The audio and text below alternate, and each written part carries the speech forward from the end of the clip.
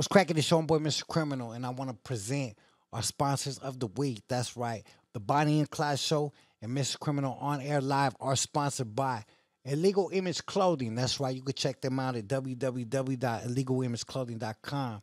And then we got my homeboy that's getting everybody ready for the summertime, getting yoked up, getting all proper and stuff.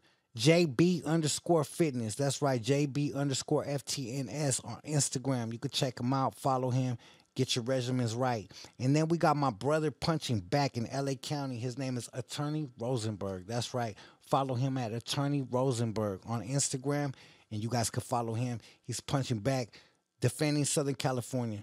Then we got my people at LA Kush, Los Angeles Kush, with some of that good. They came through with some of that Bloodwalker, some of that OG. Julio G came through with it. I want to give you guys a props and shout outs. Matty Ice Fitness, my personal trainer, his baby girl, Mr. Criminal. We are trained by Matty Ice Fitness. Give him a follow.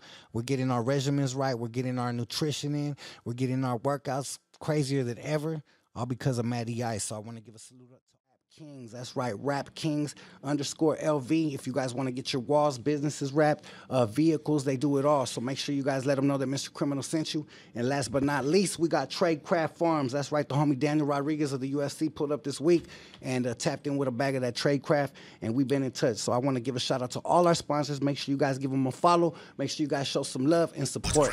This is Jimbo's Food. This is Bayalo. This is Goldie. What's up, Mr. Criminal? It's your homeboy Steven Lil Rob. It's your homeboy Ricardo giving a shout out. Yo, what's cracking? It's me, Alvino. This is Veronica. It's Monica from Atlanta. Yeah. Calling in from the San Fernando Valley. Calling from Montebello. Already on Winter Boulevard every weekend. I see you homies low riding on the motherfucking boulevards every weekend to this podcast, baby. We getting all the DMs, all the news, all the information, all the video clips. Much love to all the motorcycle clubs, all the lowrider clubs, all the homies in the hood banging. That Mr. Criminal on Air Live. 15 million impressions in 30 days, man. I'm gonna keep on banging that because that's impressive. It's amazing. We're killing the game. Shout out to everybody all over the world tapping in and subscribing to Mr. Criminal on Air Live, the most realest and livest podcast on the motherfucking West Coast, baby. And Critical. What's up, my boy? Man, we keep on doing this and we're running it up.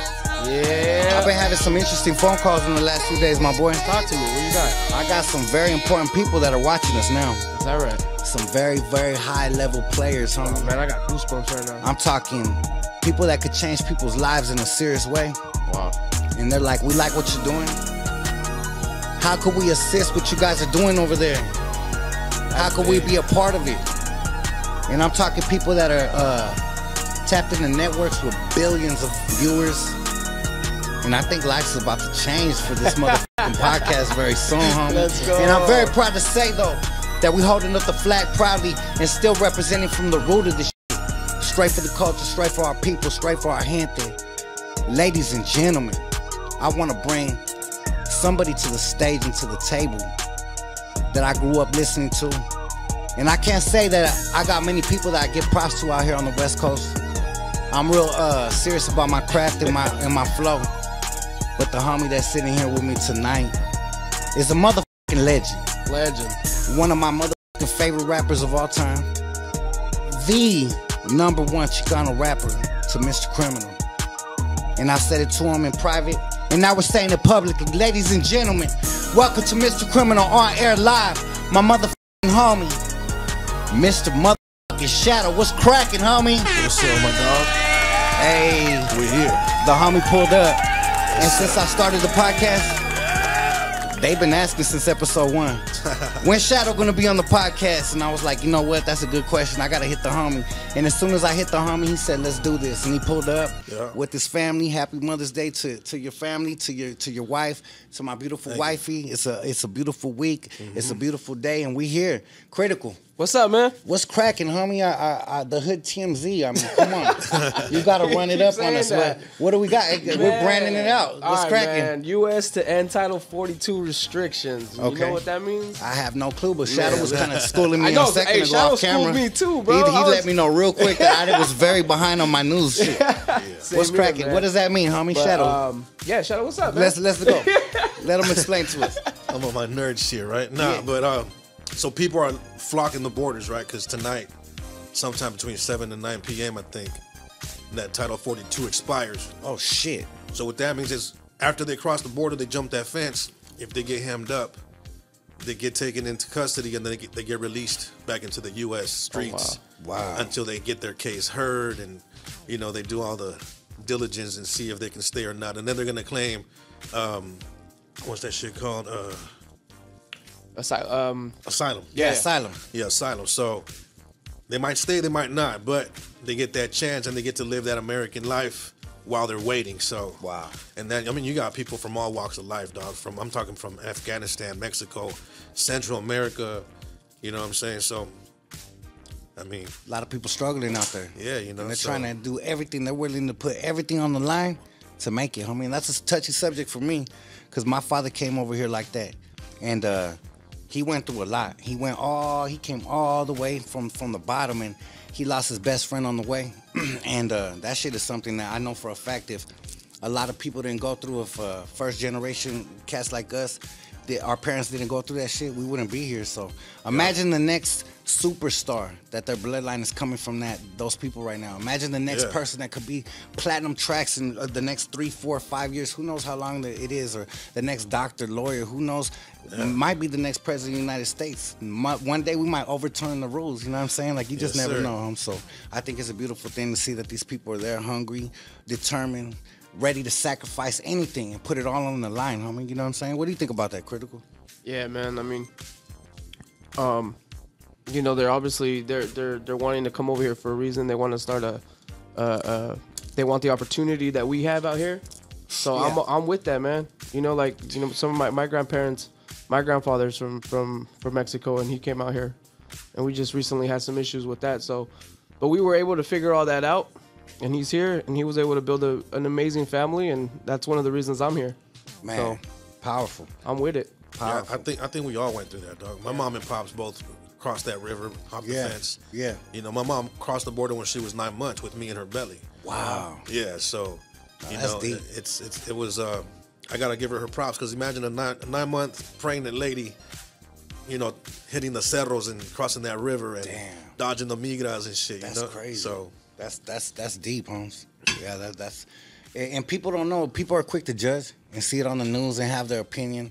A lot of people in life, they're like, oh, they shouldn't be here. People say whatever, but you don't know until you walk through those people's shoes. Yeah. You never know what they experience. You don't know what's waiting for them on the other side. You don't know when they turn around, when they go back, what they face just to get to that moment. It's like victory just to get to that wall. You know what I'm saying? So I'm glad we got a loophole. Fuck it. You know what I'm saying? Like, in my opinion, shit, they did something right for once. You know That's what I mean? right. Shit, when that shit expires right now, like in 7 o'clock, 9 o'clock. You said? I think 7 or 9. Yeah. Yeah, we gotta show some support, man. I'm gonna do whatever I can to help support the cause. We'll figure out something critical. We'll put something together and we'll give back, man. But yeah, man. At the end of the day, shit, we got Mr. Motherfucking Shadow in the building. I mean, what's up, Crit? The outlets is showing over there. Which ones, big dog? Over the, I know you don't like that, so you want to move the chair to cover the outlets? It's showing bad. Oh yeah. You know what? Robert, push that over real quick, man. We got sign language. Shout out to Thank you. you know what am I supposed to drop my weapon? Yeah, that way we can cut. My bad. Just a little bit over. Is that code red? What No, is we're that? good. We're good. There we go. Perfect. Now, do me a favor. Scoot that light over so it's still lit up behind him. Yes, sir. Yeah, perfect. Awesome, you guys. Perfect. Thank you. All right, yeah, we're back. So we'll get back to that intro. So we got my motherfucking homie, Mr. Motherfucking Shadow in the building. And I emphasize that with 2 capital F's because I'm happy as hell, man. We are, like I said, me and my homies, I grew up on that. And to tell it the real, to keep it 1,000, I'm gonna always keep it real with my people. I wasn't really impressed with too much Chicano rap growing up. My homies used to bump it. And I was like in the Brother Lynch, Sibo, Spice One, like a lot of the underground rap. And the one of the rappers that did stand out to me that didn't put out too much work was Frank Villa Proper Dos, but I didn't really I liked it, it was cool, but I didn't like, oh yeah, this is the shit, right? Right. But I gave it its props. A little bit later, you know, I started hearing like the little ones, the Lil Robs and shit like that. But when I heard Mr. Shadow, that was it. That's when I finally was like, okay, now we're cooking. Now we got someone out here that could spit. Now we got someone out here that could deliver, lyrical, spit fast, different cadences, different pockets. on original beats. Let's highlight this. A lot of cats were on like old school jack beats a lot, and your album came in straight representing. Yeah. On your cover, first cover, Amici Park repping, Slingshot Pelon. And I was like, okay, this is someone in hip hop and rap, whatever you want to call it, that I could finally look at the cover and say, damn, this is someone that looks like me. And it was just hip hop and rap, because back then when I dropped my shit and when Little One and Rob were out, there was no Chicano rap. There wasn't. We didn't get labeled yet, so it was just rap. Rap. It was just rap. But once all the homies came out and there was too many to, they finally labeled us and gave us our own genre. You know what I mean? So, and that's something powerful though, because you go into a record store, you got rap, gangster rap, you got Chicano rap. Yeah. So you know what I mean? I mean, it's a bittersweet situation with that. Yeah. I think it's dope that was the reality back then, but I think it's also dope that you didn't change up. Just because it was rap and you're like now expected to be with the big boys and rapping with the big leagues, you still were Shadow, homie. You still bald headed, khakied out, slingshot. Where did that come from, homie? Let's get all the way back to the soil of it, like how Mr. Shadow was born, where your love for hip hop grew, the first time you picked up a microphone. Like, let's break that shit down. Yeah. So the first time I actually wrote a rhyme, actual rap, I was like 8 or 9 years old. And this was when my pops took me to Disneyland for my birthday. It was just me and him because my mom had to work. And it moved me so much that I wrote a rap about it at 8 or 9 years old, you know what I'm saying? And then I just started listening to, music that was on the radio. My mom would go to TJ and buy me cassettes of Houdini and, you know what I mean? I mean, Curtis Blow, Fat Boys, just shit that I wasn't used to hearing, you know what I mean? She would just go and ask the guy, like, hey, what you got for rap? And they would give her tapes, and I would listen to them. And I just liked the flow and the beats, and I liked the way they came out and shit. And I was like, man, I want to do that, And I just kept on listening to stuff. And then your Eazy-E's came out, your Snoops and Dre's, and then I was listening to my homeboy Knightowl, rest in peace. Man, rest in peace, Knightowl, legend. He was doing neighborhood raps for the neighborhood. And when I heard that, and I went to see him do it one time at the homie's house, the DJ that was making his beats, I was like, I want to do that shit too. So then at the age of 13, I started fiddling with music. And then by the time I was 16, I was like, okay, I'm going to give this shit a go. Yeah. You know what I mean? And that's when on a Sunday I recorded Till I Die. I told Steve Vicious, hey dog, I want to hear a remake of More Bounce to the Ounce that I've never heard before. Wow. I want VMF, right? Yes, sir. Shout out to VMF. Hell yeah. He's a legend. His sound Straight hard as hell. His sound is crazy, man, and he's still doing it. And I just told him, I said, hey, bro, I need More Bounce to the Ounce like it's never been flipped before. And 3 days later, he gave me Till I Die, the instrumental. Wow.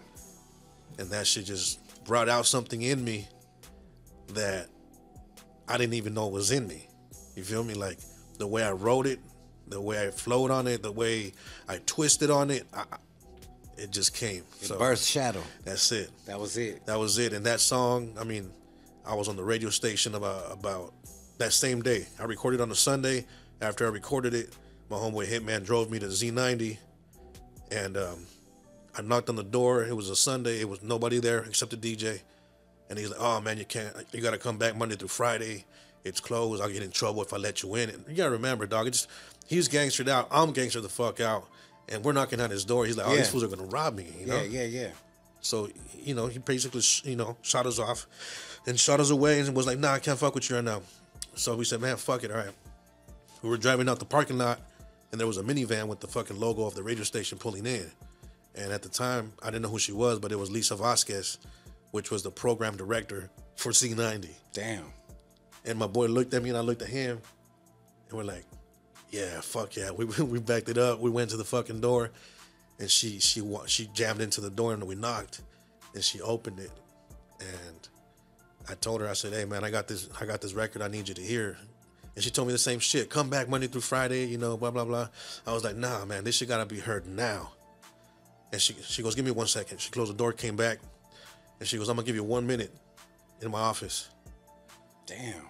So we walked in, excuse me, and she put it on, heard the first verse and the hook, and her back was turned to us. We were on her desk was right here. And we were, you know, she played it. We were fucking like, you know, bobbing our heads, and she was bobbing her head, and she paused it, and she was like, when she paused it, my heart stopped. I was like, oh fuck, she didn't like it because she didn't hear the whole song. It was just the first verse and the hook. You know what I mean? So when she turns around and said, who wrote this? Me. Who's rapping it? Me. Who made the beat? Steve Vicious.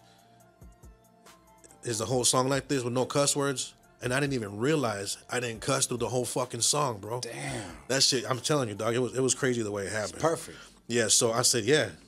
So she goes, okay, I'm gonna take you to the DJ booth right now. So before that, it was during commercial break. She goes, you have 30 seconds to call whoever you want and whoever you can and tell them you're gonna be on the radio live after commercial. Damn. And she took me in there till the fool had just rejected me. And he's like, hey, what's your name again? I said, Shadow. That was my hood name. Shadow, this is him, man. And she told homeboy, hey, this is Shadow. Introduced him as San Diego's very own Mr. Shadow. She put the Mr. on me. Hell yeah. So I like the way it sounded. You know what I mean? It sounded like, you know, big boss shit. Yeah. So I was like, I'm gonna run with that shit, Mr. Shadow. And that's when yeah. that's when Mr. Shadow was born. Man, shout out, what was her name Lisa again? Vasquez. Yeah, shout out to Lisa Vasquez for that shit, man. Yeah, she is the one responsible for Mr. Shadow. Wow, that's legendary, homie. And from then- Z90. Yeah, and then you know, they played the song after commercials. He introduced me as San Diego's very own Mr. Shadow, never heard before. And he played it. He had a dumbfound look on his face, like, what the fuck did you just do? How are you in here? I just told you no, and you're in here with the program director. Yeah. You know what I mean? I said, it was just destiny, my boy. Wow. You know what I'm saying? So he played the song. After commercial, all the lights lit up on the phone. Because, you know, at the station, they have the phone and shit, and it has all the little squares with all the different lines. They were lit up like Christmas. And he didn't know which one to get. He was like, man, just pick up one and poke on that fucking light. And I was like, what's up? Who's this? And, oh, man, that's what's up. You know, that's what the city needed and shit. That's the anthem. Where can I buy it? Where can I get it? I didn't even know what to answer, dog. Because that was my very first song, very first time recording in the professional studio. And it's getting the response that I never thought it would. That quick. And after that shit, he interviewed me for like 30 minutes. And then Lisa came back in and said, hey, after you're done, I need you to get back in my office. I need to talk to you real quick. So I went and she told me, what are you doing? What are your plans? I was like, I don't know. I just wanted you to hear this. And depending on your answer, I was either going to roll with it or stop. I didn't want to waste nobody's time, you know? And she's like, oh, no. She goes, how about you? How would you want to open up for Lighter Shade of Brown? Damn. They have a tour going on promoting their new record. First show is this Saturday in TJ at Club Vibe. Just fuck. I was like, I only have one song. I've never performed before. She goes, you'll get it. Once you're up there, it'll come to you. I was like, what? One song? She goes, yeah, one song. So we did TJ, we did El Centro. I forgot what other city we did, but that was when I met ODM and DTTX. Rest in peace. And Lighter Shade of Brown. Homie. Shout out to ODM. Hell yeah. And I was opening up for Lighter Shade of Brown with one song. That's crazy. You know what I mean? So, yeah, I was nervous. I didn't know how to control the crowd, my voice on stage. I just went with the flow, dog, and, you know. You learned on stage. That's it. Hell yeah. So, you know what? That's sick, dog. That's a sick story of determination and believing in yourself and just following the dream, but being in the right place at the right time. Yeah. And you could have said, oh, that's them, but and been fearful, like, I don't have the confidence. Maybe we should come back Monday, you know? Because most people, I probably would have done that. Keeping it 1,000, like, man, I don't want to offend these people. I'll probably come back Monday then. Yeah. But the fact you kept on now, homie, and you kept on banging, homie, that shows your persistence and confidence really took you there. What would have happened if you didn't have that moment? What would have happened if you didn't have that opportunity and Mr. Shadow wasn't born that day? I know you were stuck in the street life. You were doing that kind of shit. What could have possibly happened? I probably would have been locked up or dead. Damn. I was slanging shit, dog. I was slanging guns and drugs and didn't know anything else. You know what I'm saying? So that was a blessing to me because after that, I literally stopped everything and just started recording my album. And the rest is history, man. Man, I'll tell you what. I'm fucking glad as a fan because I'm telling you what, you helped change my life because I'm being real with you. I didn't believe in homies rapping. I be in the back of my homies' cutlass, strapped up on the boulevard, rolling on some D's, banging on the enemies, and we be bumping all this shit, and I get tired of it, homie. Like, if it wasn't like Dominator and all that shit, like cool bouncy beats, some of this shit was just like, nah, it's not convincing me. You know what I'm saying? So when I heard you, I was like, damn, it kind of put a seed in my brain, like, okay, I hear NWA, I hear Eazy-E, I hear all these fools, and I want to rap, but it didn't make me feel like it was possible. It was just like a thought, like, you want to rap, but it ain't gonna happen. You know what I'm saying? Yeah. When I heard your shit, I was like, okay, now there's competition out there. Cause now I could feel, I was spitting like little shit on paper and like in my mind, but I wasn't confident to spit it to the homies. Right. But in my little brain, I thought it was so dope. You know what I'm saying? So I was like, now I got the confidence. Now there's a possibility. Now there's someone doing this shit. Look at the cover. Look at this shit. And the way that I was seeing the streets, cause I'm consumer at this point. I'm in the streets really doing this shit, right? So I'm like, damn, look at the way the homies bump this shit. Look at how they're bragging. Like, you got the new Shadow shit. Boom. Bumping it. Basses, subwoofers just knocking all over the boulevards. I said, I want to be like that one day. I want motherfuckers bumping Mr. Criminal or Criminal at the time, whatever I was thinking, you know? Yeah. I want motherfuckers to know my shit like that. So it put a fuel in my heart to be like, okay, this shit is possible now. It's not just, you don't got to just be signed to Jerry Heller or Death Row or one of these cats. You could actually get this shit out the mud and do it independently, homie. Yes, so I give you props for that, for sparking that seed in my life, homie, straight up. You know what I'm saying? And the whole goal was not to use what everybody was using. Everybody was doing oldies. 18 with the bullet, and you know what I mean? Speak on that shit. And my thought was, okay, nobody's doing the funk. Yeah. And that's all I was bumping back in those days. I was bumping funk, you know, your one ways, you know what I'm saying? Little shit that you don't hear every day, like push, pull, fancy dancer, you know what I mean? Like that funky shit. I was like, classic okay. Shit. So I would do crazy shit. Like I would take Atomic Dog and mix it with another song and mesh it together, and that's a beat for another song. Like Go Ahead, for example. That song is push and pull by One Way mixed together. Damn.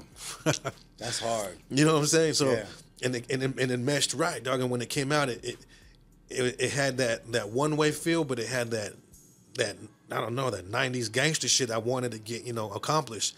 And it worked out. It worked out perfect, Holmes, because that was the anthem of the streets, straight up. Anywhere I went, any boulevard I hit, because I was a little callejero, I was all over the motherfucking spot. And I was always either shotgunning my homie Shy Boy's whip or in the back of my other gangbanging ass homies rides. And no matter where we were going, we were here in Shadow. That's a guaranteed, up, no matter what. It's right here into the sky. So, yeah, it's dope. Being a pioneer and being someone that you could actually say, homie, like, yeah, there was a Kid Frost, there was a lighter shade of bronze and all that. But you might not realize, but you helped birth this thing we call Chicano rap out here with this independence, because, yeah, you were in a place where it wasn't classified yet, but you were carving out a place, which I'm proud to be a part of, that was the independence, because before you, there was a Kid Frost, he was signed to Ruthless. Right. There was all the different artists that were signed to really big corporations with a lot of money and driven by a lot of dollars behind and connections and shit like this.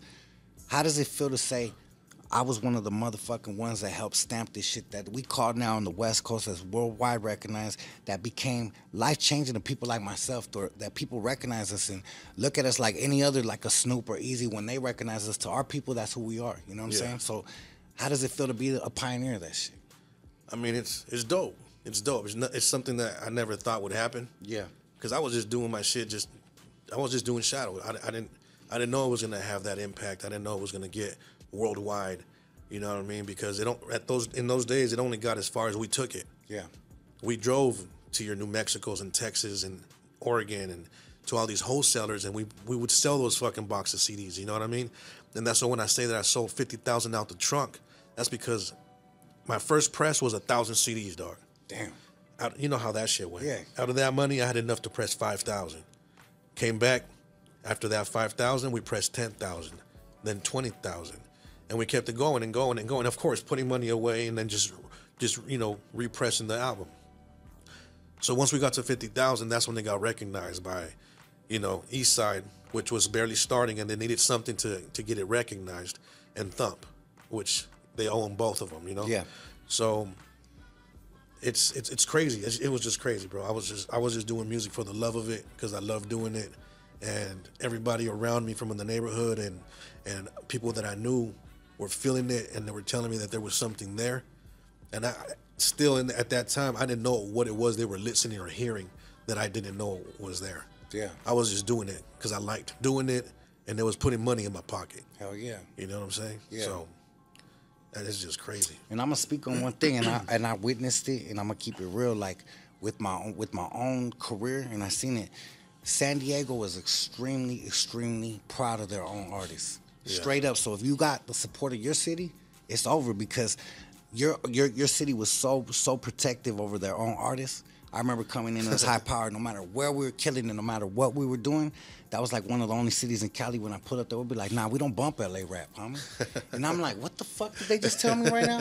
Like that shit fucked me up, and I was like, okay, well these are the originators of this shit. Like you got to give them their props. Like we came a little bit after. Chicano rap was Knightowl, Lil Rob, Mr. Shadow, Mr. Little Ones. Like everybody knows where this shit really popped off at and where it was coming from. You know what I'm saying? It was like I was hearing 619 so much as a youngster. I was like, fuck, I want to get on and represent my shit too. You know, like so it gets to a point where you got to give props and flowers where they're due. And I think a lot of people need to look back and see the pride because, in my opinion, nowadays you got all these kids out here that, you know, they chase different cultures. And I don't want to disrespect, and I'm not here to tear nobody down, but I just don't get off on that shit. I don't like using the N-word in my raps. I don't really get off on that. Like, even growing up as homies, some of us might have said it like playing around, and to this day it still sticks around. But I know the difference of not putting it in music, you know what I'm saying? Like you might clown around with a homie and say it like on the side or something, or like a lot of homies do, you know what I'm saying? And like Dopey was saying, like it took him discipline. He grew up in an area was predominantly black, Inglewood back in the days, and he's like, man, it took us a lot of discipline to not say it no more because we would just say it and it was just so normal to us, right? But I just think that it's dope that you didn't have to change your style. You didn't have to adapt to a different way of hip-hop. You didn't have to change your lingo.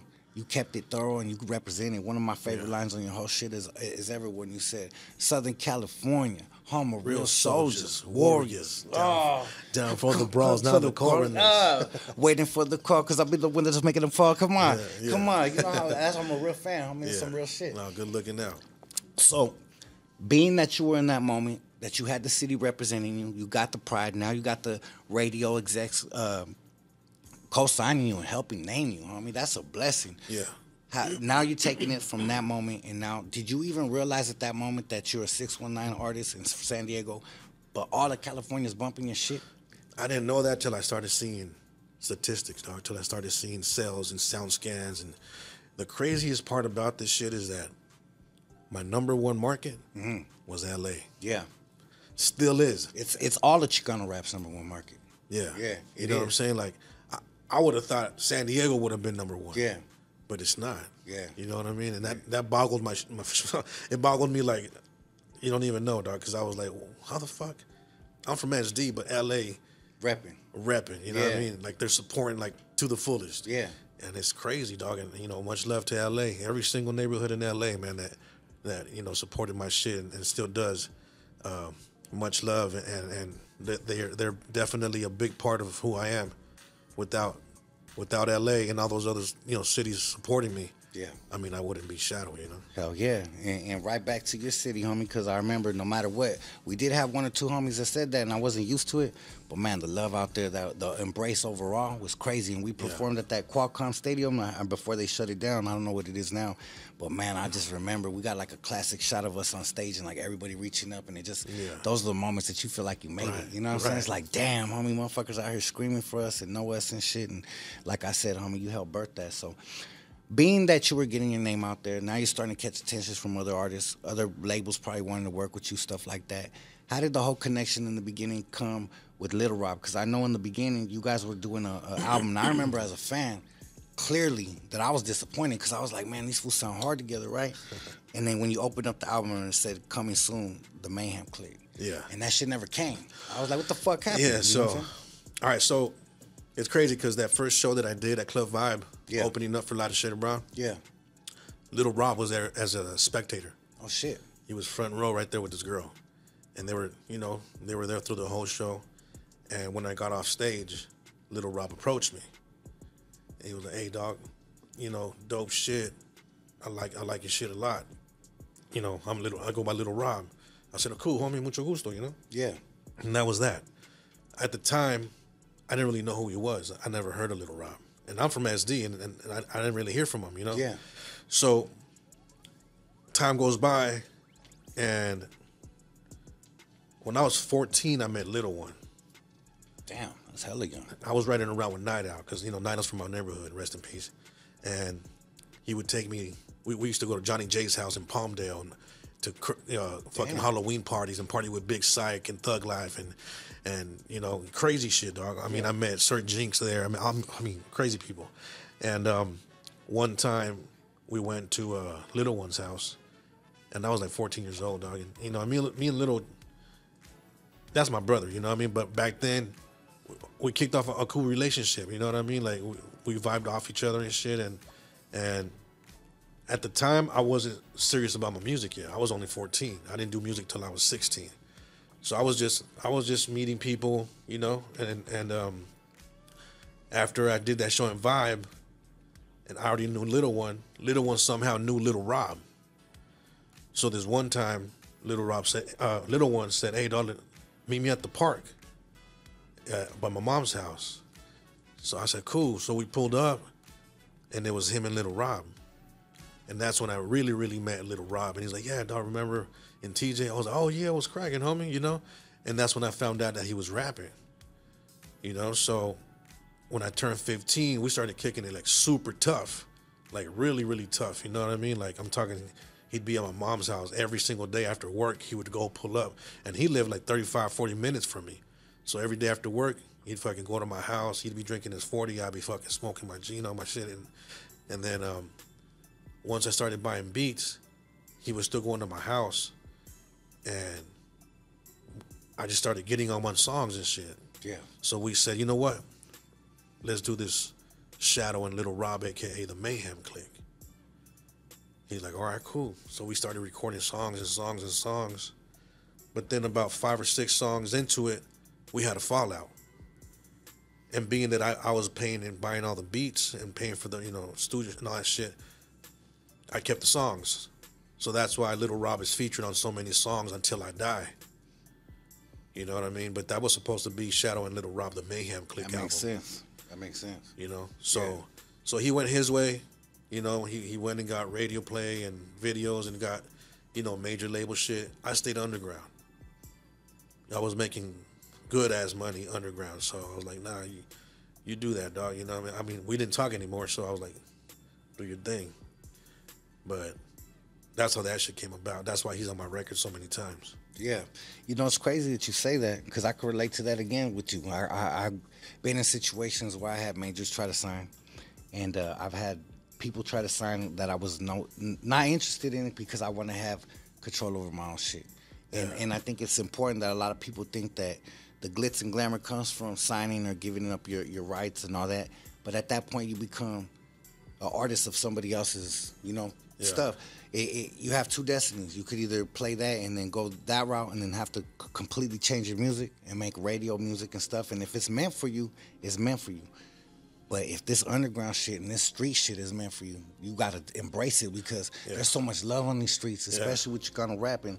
No disrespect to that because that was a dream for me too. Like Lil Rob also influenced me. You influenced me as being my favorite rapper, right? But I think he influenced everybody in the game as far as trying to get that radio success, Yeah, so I mean, a lot of rappers, that's their dream. Yeah, straight up. I want to come out and I want to get signed and I want to do the videos and I want to be, on that red carpet shit. Yeah.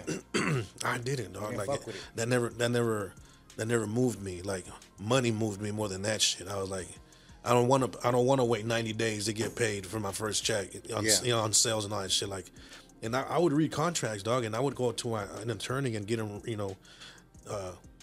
basically in layman's terms, you know what I mean? So I can understand it because, they fucking word it to where it fucks with you. Fuck something up. You know what I mean? So I would go get it and translate it into normal person fucking, lingo. And they're like, well, they're trying to lock you down for fucking 5 years. Damn. Or they're trying to lock you down for 5 albums in 6 years, or whatever the fuck the case was. And it was like, damn, for this much money? But then you got to make that money back before you get paid?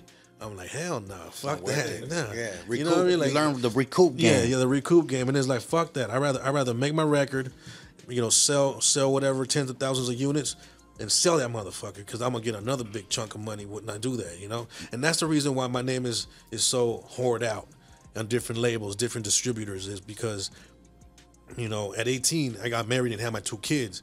You know what I mean? So I needed money to come in quick. Yeah. I didn't have 90 days to wait. You're trying to pay bills. Exactly. Yeah. So I'm supporting my family. I'm paying bills, and I'm like, that shit ain't gonna work for me, dog. So, you know, I would tell my boy like, hey, let's just drop another record, homie, and he already has somebody on the line. Okay, this person wants to buy it. Hell yeah. You know.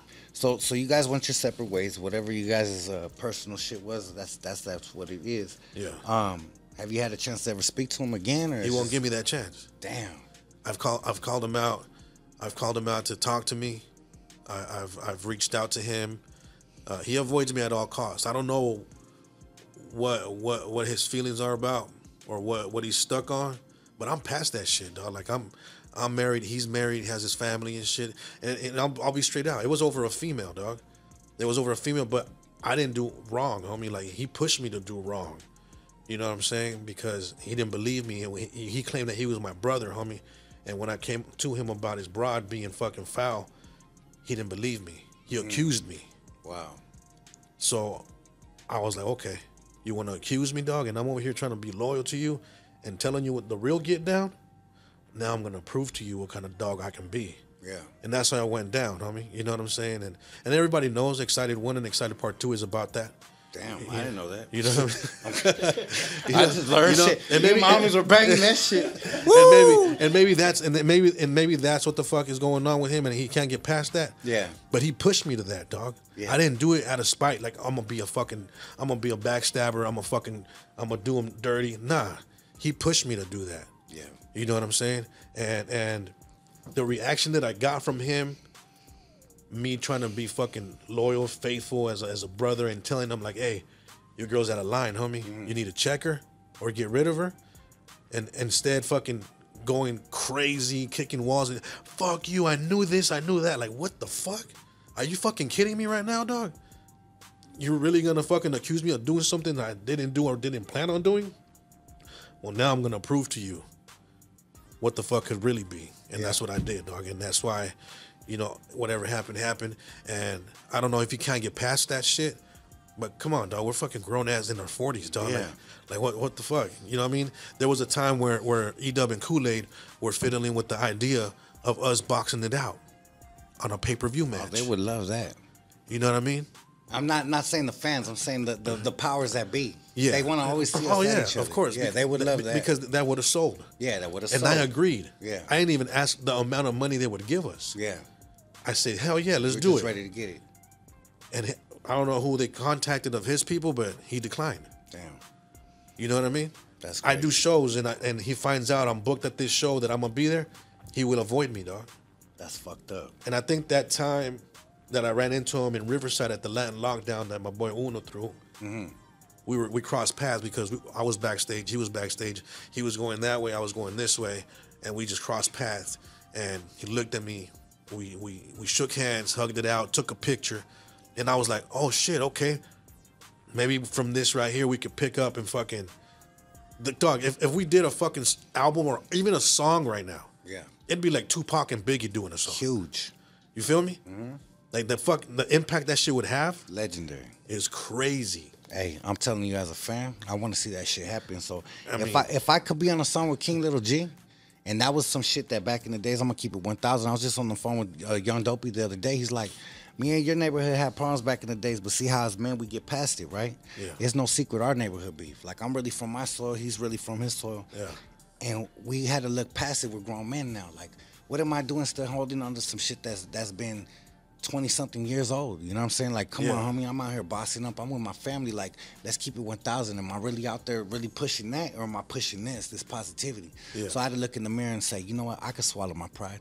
I could do this. This is bigger than my shit. This is for the culture. And this is Yeah. one of the biggest moves that the culture has seen in over 20 years. So if you did that as well with Lil Rob, I think that shit would just be just as monumental, if not bigger, because you guys were doing it since before. You know what I'm saying? And it's crazy, dog, because we've had people from my boy Flossie, my bro Uno, reaching out to him like on some friendly shit, like, hey, dog, here's a beat. Why don't we do something for the culture?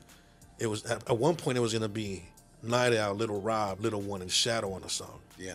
and he declined it. Damn. And then another time it's gonna be me, him, and Uno, and he declined it. One time I got at him, he didn't even respond to my shit. He's seen it, and we see him on Little One's stories and shit, and he be peeping everything out, dog.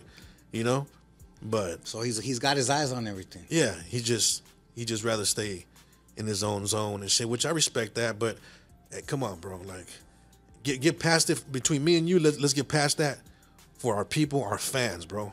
Yeah. Because it's millions of them, and they all deserve to get at least one more record, one song. Yeah. You know what I mean, out of me and him for the people. Because everywhere I go, dog, that's the number one question they always ask me. When are you and Rob ever gonna do something? If you go on fucking comments and different fucking podcasts and different fucking IGs and shit, That's what they want. that's what they want. That's what they want. You guys are denying them. And Yeah. just like I was denying my people with the King Little G shit. Yeah. That was the number one comment on his shit, my shit.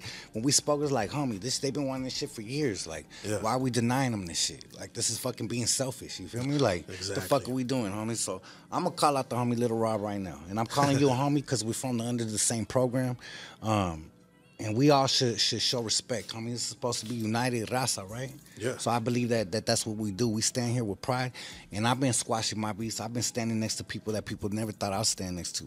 And I'm one of the highest selling, if not the highest selling Latin rap artists in the last 20 years, homie. So if I could do my shit and put my pride to the side and step down from my throne and say I'm going to go stand with another king, then the motherfuckers need to get their shit together. And I think that Rob needs to swallow his pride, come to the table, and let's do this shit for the community, homie. And I'm saying it from your homeboy, Mr. Criminal, straight up. Yeah. That's what it is. And my line's open anytime. Fingers knows what it is.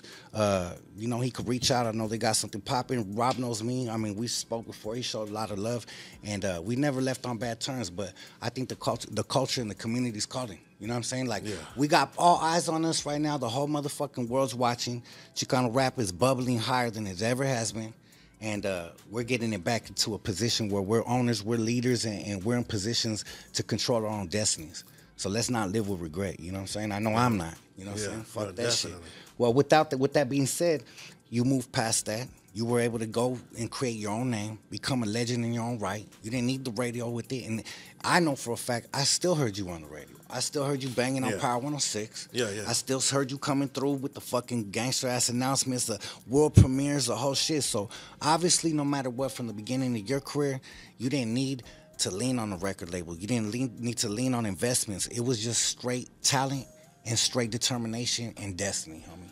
And that's what got me a lot of these features, dog, with these big artists like Corrupt and Roscoe. Shout out to Gotti and his brother Roscoe, you know. We were recording at Finger Studio, dog, and they're like, who is this? And then Finger's like, oh, this homie right here and shit. I'm like, what? That's how it goes. That's a guy spit like that. Yeah. And Roscoe's like, man, let me get a 16. I was like, shit, handle it, my boy. And then Corrupt would come over because, you know, they used to go to the homie Brandon Bizzle down the street from Fingers. That was Roscoe's best friend. So they would be over there a lot. So they would be walking back and forth. So then Roscoe was in the booth and Corrupt came in and he fucking got on my hook. He's like, what's up, my nigga? Let me get, handle it. Yeah. You know, and it's like, I didn't pay for those features. They just got on it out of love, out of them feeling my shit. You know what I mean? And they probably never thought an essay could spit like that, but there it was. And we did a few songs together. Hell yeah. And you see, and I could relate to that. Because coming from my position, I've done so many motherfucking features. And people ask me all the time, how much did you pay so-and-so for this? How much you pay? I said, nothing, homie. Yeah. They showed me love. I could say maybe 3 artists in my whole 23-year career I paid for, and it was business. And I don't regret it. Business is business, right? Labels, you got to go through clearances, shit like that if you want your shit on the radio. But 9 times out of 10, I noticed when I spit the same shit. I remember when I spit in the studio with G-Unit and Spider-Lobe. I remember they were all quiet. They kind of came in, rolling their blunts, kind of serious faces. And I remember after I kicked my verse, and it was at Finger Studio. He could attest to this shit. You said, oh, cuz, nigga, oh, cuz, this say spit hard as fuck, cuz. What you say your name was? Let me get a picture with you, all this shit, right? Yeah. Hey, you need to make 50, all this shit. And next thing you know, 2 weeks later, we're in Interscope Records smoking with Mobb Deep, chilling with 50 Cent. Like, damn, just off of your flow and just off of Cat respecting your flow. Yeah. Free shit, all this, right? But you know what fucks me up, Shadow?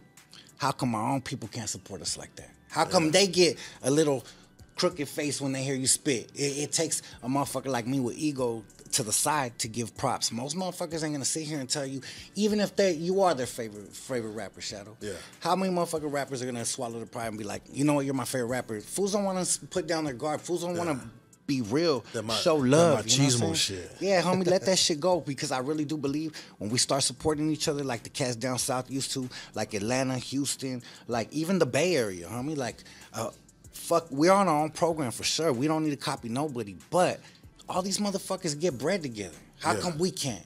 You know what I'm saying? That's why I got this podcast, and I'm like, I'm gonna reach out to my brother Shadow. I'm gonna reach out to my other brothers right here on the other side, Exhibit, everybody. We could get money together, and we could show that we could stand together and tell our stories, make music together, and make history together, dog. You know what I'm saying? Fuck the bullshit. You get more with numbers. Numbers don't lie. All that shit sticking to yourself and being in the corner and stabbing to. And I can speak on that. I used to be the artist that didn't want to fuck with nobody. I'd be like, nah, homie, these fools are whack as fuck. I ain't spitting on this shit. You know, I'm just keeping it real, right? Yeah. But over time, it's like, nah, homie, we gotta grow. We gotta work with people. We gotta give people opportunities because at the very beginning, I might not have been the best too. I might have thought I was the best, but it took me time to grow and elevate my sound. You know what I'm saying? So when you humble yourself, you get exalted. Right. So going from there, I know that there was a history. Everybody knows that it was a historical label at the time. They were doing their thing, low profile records. It was undeniable. They were doing their thing. Fucking royalties ass had a clamp on the game. What was your dealings, or were they in the way? Did you have allies with them? Like, what was the story with them? Because I know that we were always cool, dog. Okay. We were always cool. One thing about me, I never compete. Okay. I just do shadow. Hell yeah. You know what I mean? It might not be for everybody, but I just do me. I don't compete with nobody. I don't think I'm more or less than anybody. I just go in there, do my shit the way I do, and that's it. Hell yeah. You know, Royal's a cool dude, dog. Super cool. He's super cool. You know what I mean? Shout out to my big bro Royal. Hell yeah, shout out. I mean, he loves drama. You know, he loves drama. Man, let me tell you about this. I said, bro, I don't want to hear that shit. You know what I mean? And it's like you just got to know, how far to go with them. Shit. I can't stand cheesemans and drama, dog. So, and he loves that shit. He lives off that shit, and so be it. But as far as businessman, he's one of the smartest businessmen in the rap game. Super. I mean, he made 19 mil off of his shit. You know what I mean? Killing the game. You know what I mean? Legendary shit. Legendary. So he had one of the biggest, distribution deals. One of the first to get it. And props to him. I mean, he was able to do it. He found a way to get in that door and fucking maximize it, to its full extent. And he's the one responsible for Lil Rob career. Mr. Sancho, what the fuck's Miss Sancha, and everybody else on this label, dog. Like he was like a Mexican death row. Yeah, and he was like the brainchild of all that shit. Yeah. So he really put in place distribution deals for people. He also had the wholesale game on lock. Like, I'm talking on lock. Like, this fool would fucking be selling 10, 20,000 CDs at a time to wholesalers. And I'm talking one wholesaler, then another wholesaler, then another one. You know what I mean? So he was doing his thing, dog. And like I said, it wasn't an easy thing to get people from Southwest Wholesale or down in LA and shit with Don and everybody else that would buy our shit by the cases, you know what I mean? So he definitely opened doors for the wholesale market, and he would take not only his shit, but he figured that, hey, I can make a lot of money off of art, which is the shit that I'm doing with my artists. But if I start fucking trading or buying other artists' CDs and selling those as well, I can make more money. Way more money. And he started doing that shit. He created that model. So then you go look at his cases and shit. And you got shadow criminals, fucking everybody. I mean, you talk about everybody's fucking shit was sold by royalty. Yeah. If it was good and it made money, he would have it and he would sell it. He was a smart businessman. Yeah. Still is. Yeah. Still is. You know what I mean? So, like I said, I have nothing bad to say about him. He's always done his shit. And as far as me being from San Diego and him being from San Diego, he's the one that actually got me in the studio when I was 14 years old. Damn. Very first time I ever recorded in a professional studio, I did one verse for a song that he got me on with another homie from San Diego, Big June. Shout out to Big June. Oh, shit. Another San Diego legend. Yeah. So I went in there. It was a fast joint. I spit my shit, and that was that. And you could hear it. My voice wasn't even that mature and shit, and I was still going through puberty and shit. You know what I mean? So you didn't have that VMF yet. yeah. So So, you know, he's the one that actually got me into the fucking booth after I spit to him and showed him some shit. He was like, hey, let me take you to the studio and shit. And he did. He took me to the studio and we recorded a fucking song with my boy Alex, EMP, rest in peace. And I think that was like the last fucking thing that made me decide to get in the studio on my own. That's when you knew. Yeah, that's when I knew. That's Like, when you okay, knew. I'm on beat. I sound all right. What if I took my time and wrote this? So he helped birth you. Yeah. He helped give the opportunity to Yeah, let you know. and you know it's crazy because a lot of people always think, oh, Knightowl put him on. Knightowl never fucking had anything to do with my career. Oh shit. Nothing. Not one thing. That's crazy. Because it was Knightowl's uncle, Hitman, the one that took me to the studios and to LA to meetings and to shows, and he's the one that took me to wholesale to go buy and sell CDs, and he was the one that would press the albums and shit. So if it wasn't for Hitman and Lisa Vasquez, there would be no Shadow. That's fucking crazy. Man, I'll tell you like this. People are put in your life for a reason, and sometimes we bump heads with them. Sometimes we might not agree with them. Yeah. Sometimes they were only meant to be in our lives for a season. Mm-hmm. But they are definitely part of our journey and our destiny, and they were meant to be, homie. Regardless of whoever says what, God put them there for a reason, because you learn your lessons, whether good or bad, off of your life experiences. So Of course. Mr. Shadow became who he was because of those road bumps and hurdles that he had to jump over. There became a moment where, as a fan, I started getting in the game, but I was like, okay, still watching, still paying attention, still hitting the studio, but still, Capone used to be one of those distributors. And I remember popping the trunk and I'd be like, what's all this whack ass shit, huh? So I remember I'd be like, this, I'm not gonna say names. Garbage, homie, garbage. Oh shit, Shadow got a new CD. What the fuck is this? Pit Boston Entertainment. Oh, yeah, Oh, Pit homie, and I Boston. slapped that shit in. I remember because I had just got signed, and I don't remember what album it was or what ride I got, but I had fucking knock and everything. Now Mr. Criminals in the game got a little money, so I'm not in the back of nobody's cutlass no more. I'm in my own shit, and I'm slapping that shit. And I'm like, damn, this shit's kind of fucking hard. What's going on? Shadow got like a fucking $1 million deal going on or what? Nah. It felt though like the Yeah. production level up was so big, the fingers beats, the features, the way you were delivering shit. It was like, okay, you were coming into a different place musically. Like, Yeah, so what happened? The way that album happened is crazy, dog. I'm not gonna get into details, but I'm gonna tell you how it happened. Yeah. So there's a homie from Bassett Night Owls, Okay.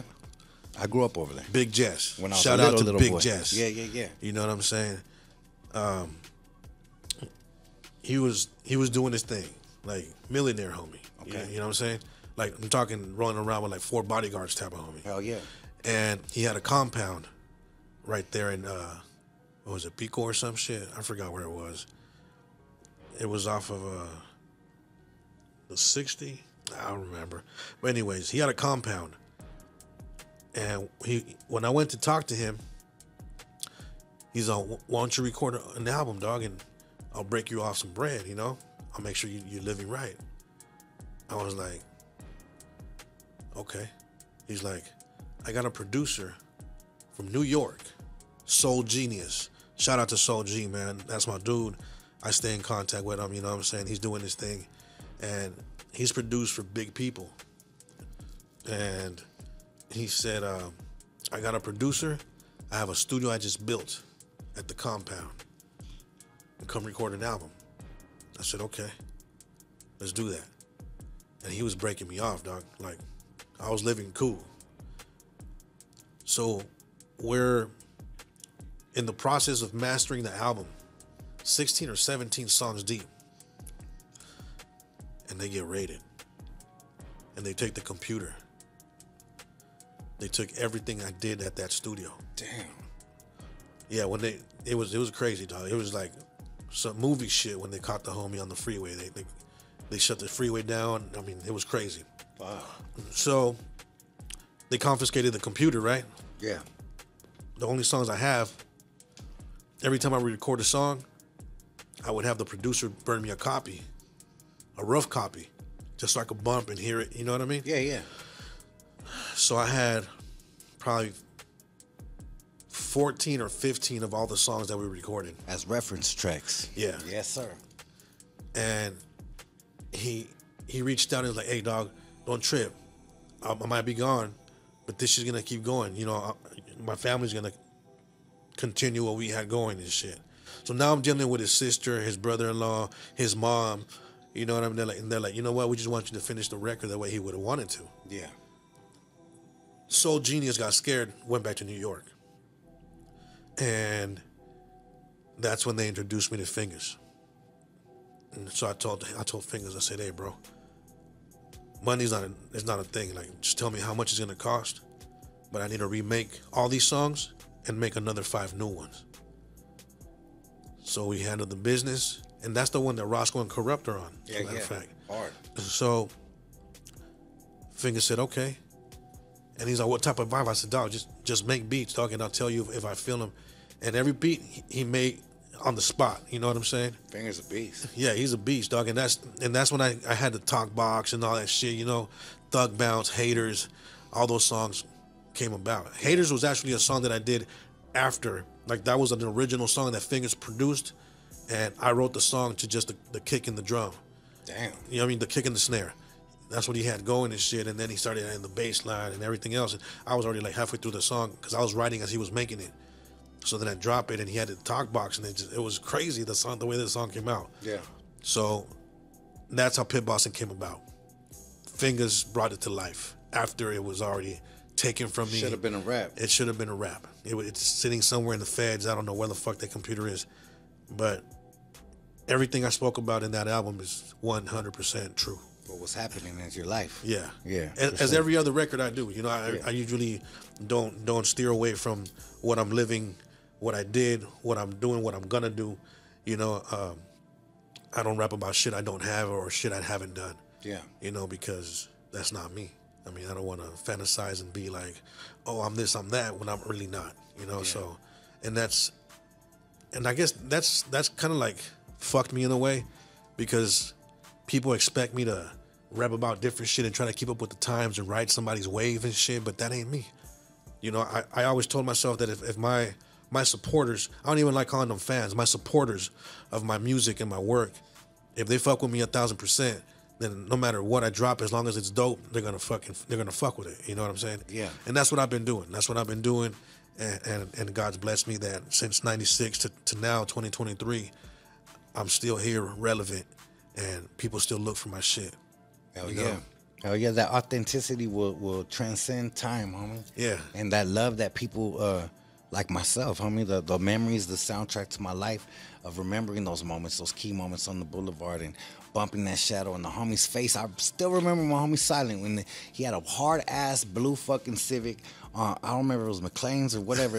The ones that weren't the D's that had like the plate right there. Yeah. And the Road Stars. Yeah, Road Stars. You know what I'm saying? Yeah. And I remember he was all happy. Hey, fool, you hear his new shadow? Just smiling like this motherfucker never smiles. Huh? What the fuck? You happy because the motherfucker CD came out? Like, yeah, the excitement was real, huh? So I think the love that people had will transcend because they could relate to their childhood, whatever moment of their lives. Like I'm saying, I remember Pit Boss as I was getting bossed up into life as becoming an artist, getting signed. So I was hearing the transcend in your music and like, okay, I got to keep on going because I got to catch up to this shit now. Like, okay, yeah, he sparked the idea that I could rap, but now I'm in the game and now we're running in the same game, and this fool's a little way more ahead of me musically. You know what I mean? I'm just being real. I was at the point where people was trying to teach me how to learn bars. Like stay in the pocket of not going over the hook. Like arguing with me in the studio, like, hey, you keep going into the hook type shit, you know?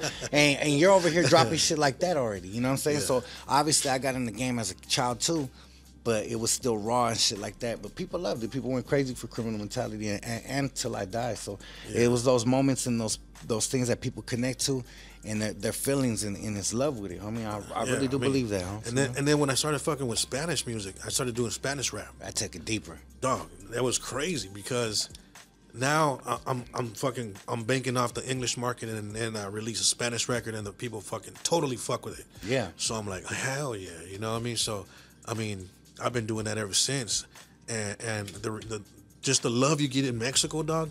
I don't want to say the love out here isn't pure. Yeah. But they're like devoted to your shit over there. It's different, bro. For sure. I don't know what it is or what, but just like when you go to Japan and they sing your shit word for word. Word for word. And they don't speak a lick of English or Spanish. Crazy shit. You know what I mean? And like The first time I went out there, I was out there with Aquid. Okay. Aquid was performing their Spanish shit, And they had some basic tracks. and they were fucking rapping their Spanish shit word for word. And then I get on and I rap some Spanish shit and some English shit, and they're rapping my shit word for word. I'm like, I can't even communicate with these people, but they're singing my shit word for word. That music is lovely. That shit's crazy, dog. There's no boundaries to music. Nothing. You know? Nothing. The love for it, that when it's good, it's good. Yeah. You can't deny it. Huh? Yeah, This shit's that's just undeniable. You know what I'm crazy, saying? bro. I remember the first time I went to Japan. My homie Silent was here the other day. We were just reminiscing about it. I was like 18, 19. I was like trying to sock fools for like trying to touch me and shit. What the fuck you doing? I'm like, come on, hey, chill, fool. These are your fans. I'm like, no, fuck this fool. Don't be touching me, homie. It's like you have to learn. You have to get trained, right? Yeah. And I remember we had to use the restroom. At one point, these fools were like annoying me. I was like, Silent, get these fools away from me. I'm gonna knock someone out. And this dude's like keeps on making this noise, and I turn around. I'm like, you better keep doing that shit again. I'm gonna fuck you up. And that fool's laughing. My homie Silent's just rolling, dog. Like, what? You're crazy. I'm like, what? Fool, tell these fools back up. He's like, homie. He was humming your fucking criminal mentality rhythm. I go, is that what that annoying shit was? So I had to humble myself and learn. Like, damn, I was about to fucking trip on someone for liking my music. You know, like you don't even understand. First time being out of the country. You know what I'm saying? So it is what it is. So growing from those moments and then getting into the moments where you start working with radio stations that have record companies and like the Kool-Aids and the E-Dubs, how did the Pocos Pero Locos relationship or deal come about? How did that even come about? So, a big part of my career started in Santa Maria, Okay. the 805. Shout out to Santa Maria, Yeah, man. shout That's out my the- home away from home. The whole 805 area, yeah, dog. there ain't no joke over there, man. You know, from Napomo to Santa Maria and everywhere in Nipas, between. Yeah. Lompoc. Yeah, all that. You know what I mean? They really fuck with my shit, dog. And the first times I was out there, E-Dub pulled up to one of the shows, and he invited me to his house, his mom's house at the time, right there in Santa Maria or Oxnard. And it was a little fucking shack, bro. Like, he was walking me back there, and I was like, where the fuck is this fool taking me? You know? And it's a... And what year was this? Oh, man. This was way before the Pocos Pero Locos. Oh, You're yeah. talking about yeah. when you met him. We're talking about 95. Early. Okay. Like before my shit even, I think Till I Die was about to come out. Okay. Because me and Rob were still going up there together. We even did an interview and a song with Dominator at this pirate radio station. Oh, shit. And that was in Napomo. And And shout out Dominator. People don't give Yeah. him his flowers Oh, for hey, how hey, deep he is in this Chicano rap shit, man. Fuck that. Dominator's so sick, bro. Shout Yeah. out to Dominator. For real. You know, That's my brother. bro is fucking super deep into the funk. Yeah. And his originality and the way he sings, the way he produces, he's dope. Hard-ass He's motherfucker. super And cool dope. ass people and good friends. Yeah. And I'm gonna make everybody laugh right now. Last time I was up there, I was working too damn hard. And I was going for like 2 days, 3 days shooting. I was shooting my movie. Yeah. And we're up there shooting and shit. And I shot my movie in Santa Maria. A lot of Okay. people don't know The Final Ride, right? Rest in peace, my homie G-Raz. And we're up there shooting. And one day I was like about to pass out. And we joke about it because I was literally like blacking out and shit. And I wake up and this fool's got a sandwich, like a peanut butter sandwich in my face.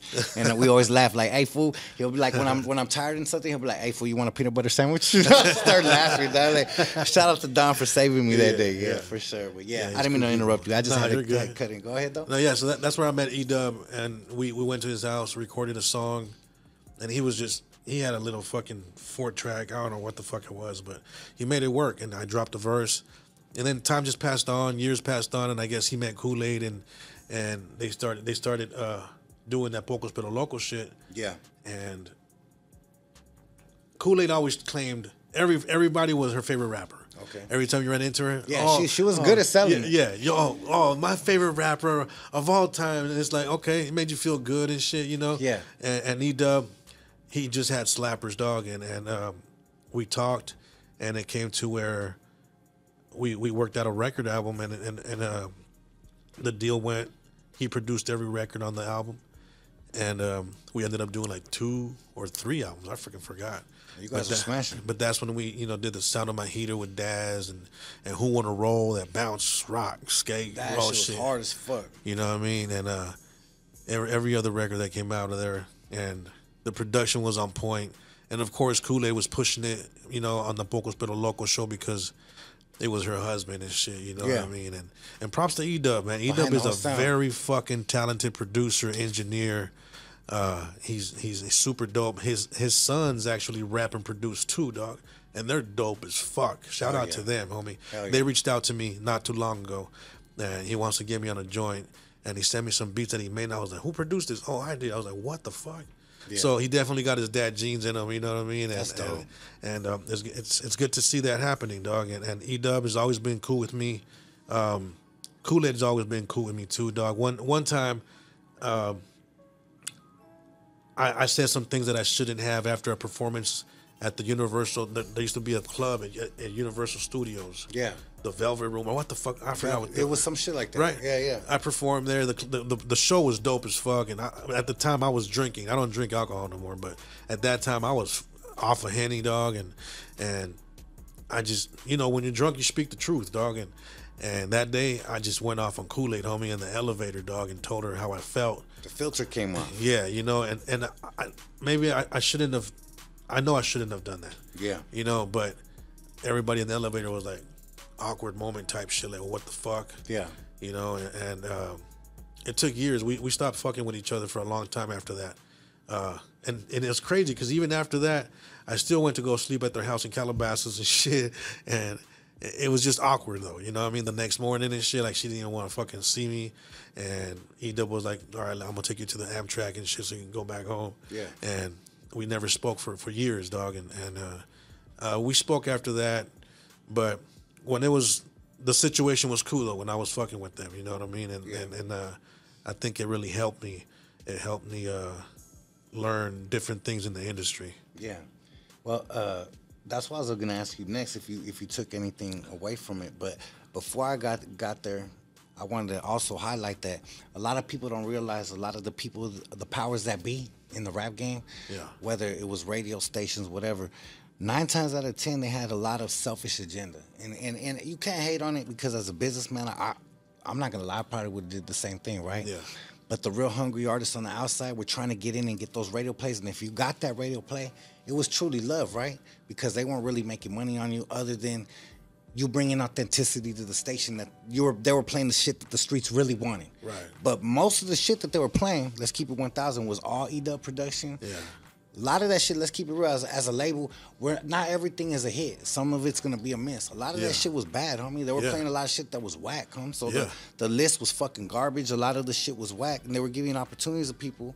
And not everything's going to be perfect, but I feel like that show was an opportunity that came, and it could have been a lot better if they pushed more of what the streets wanted instead of their agenda of what was signed to their label. You feel me? It had a lot to do with Power 106 too. Yeah. Power 106 will control a lot of their playlist. That makes sense. And a lot of the shit that they would promote, push, and say. For sure. The program director would only allow so much shit. Because, I mean, you got to remember, I think it started at midnight. Yeah. Then it went to 10 o'clock. Then it moved down to like 7 o'clock or some shit. It kept getting more better, like prime time hours. As it grew, and the program director seen that the people wanted it, they wanted part of it. So, but they would still control what could be done on the show. Yeah. So that had a lot to do with it. But I mean, they could have done a little better job. Yeah. Like, I think even Raza Radio, like the homie ODM, no disrespect, but it's real. I mean, I would love to chop it up with him myself. And I'm pretty sure he'll laugh with a guilty little smile because everything that was every other song was like, and we just got a studio and I just produced this for this cat and this is this track and this is my new song featuring Ambrosia and all this and that's like, okay, there's a lot of ODM shit coming out of here. But it's cool though because honestly, I'm being real. Like, if this station right here was to play Chicano rap only and it wasn't a podcast, what the fuck am I going to play mostly? You know what I'm saying? I'm going to play most of my homies. I'm going to bang YC Tokes, Big Temps, my homies, all my homies that I've always fucked with. Rascal, rest in peace. That's just the way it should be. You know what I'm saying? Mm-hmm. You got to take care of your own backyard. So that's a fine line. But as the artist on the outside, knowing that everybody was buying your shit, like, our shit was the hottest shit at that time, right? Yeah. So to not have that #1 rotation on it was like, fuck this station, fuck this motherfucking show. Yeah. That shit ain't keeping it 1,000 because none of these dudes that were getting played on the show could do what we were doing. We're selling out motherfucking shows to where Hastings was wrapped around the building twice, you know what I'm saying? And these are big buildings that are like the size of fucking Best Buy. Like, not no little ass companies, like big shit. We would pull up and be like, Mr. Criminal thing, I would damn near be like, almost nervous, like pulling up with my homies from the hood, like, damn, they got my name on this, and I'm supposed to fill this shit up. And then you pull up behind the thing, and I was just like, holy shit, what the fuck happened? All these motherfuckers are really here for me. You signed for 5 hours. Those Tower Records, Sound Goodies, Warehouse. You remember that? Oh yeah, yeah. Shout out to Violet Brown. Man. Violet Brown, man. Hey, I'm gonna tell you a story right now. I gotta get another one in. They called us in to do a fan. What do they call it? Work appreciation at the warehouse, homie. And they called on me and Lil Rob, and they said that that's what the people in the warehouse that actually wore. Okay, so Warehouse Records was Warehouse Records. Right. But they had a real warehouse in Carson. Right. Remember that? Yeah. So we pull up and they're like, they personally requested, it's an employee barbecue, and Violet Brown is requesting Mr. Criminal Lil Rob. I was so fucking nervous, homie. Because up to that point, I was on stage yelling at people, gangbanging, throwing on my hood. I didn't have that radio song yet. I didn't have nothing on the radio. I didn't have that friendliness. All I had was that hardcore criminal, you know? Yeah. So I was like, what the fuck am I going to do with this? So I remember I getting hella nervous. I was like, man, I need something to lean on. Like, hey, Silent, pull up with me, fool. We got to do something. You got to help me out, fool. When I'm out of breath, catch my breath. When I'm this, I remember that clearly. And we went in there and we rocked that bitch. And I remember everybody at the end was like around my car, around us. And Rob was right there, but I felt a power. I was like, damn, homie, this is the fool that I grew up next to. And everybody's fucking flocking to me. People are surrounding our shit. That's when I realized my power. What was a moment in your life where you realized, like, fuck, homie, like, my shit's taking off. My shit's above all these other cats. Like, I know you say you didn't worry about it, but you had to be aware of it. So that came to me, dog. One time, me and Knightowl, rest in peace, had a in-store autograph signing in Escondido at Sam Goodies. Okay. And when I walked into the store, there was a billboard. They always had a billboard of who was selling number 1, number 2, number 3, number 4, number 5. Top 5 selling artists. I'm talking every genre. Hell yeah. And it was Snoop, it was Trey, and it was Mr. Shadow. Fuck yeah, let's get that again. That like, deserves to be relived with some celebration. What the fuck? I couldn't believe it. I was like, I'm top 3, and number 1 and 2 is fucking Snoop and Dre. Like, come on, dog. Like, $1 million machines behind them. Yeah, you know. So I was like, yeah, exactly. And I was thinking to myself, and these cats got money behind them, dog. And this is just me and my boy out the trunk shit. So that made me feel good, and they made me realize that the numbers weren't lying. That's huge, homie. That the numbers were fucking there, and they recognized it. And I was top 3. Damn.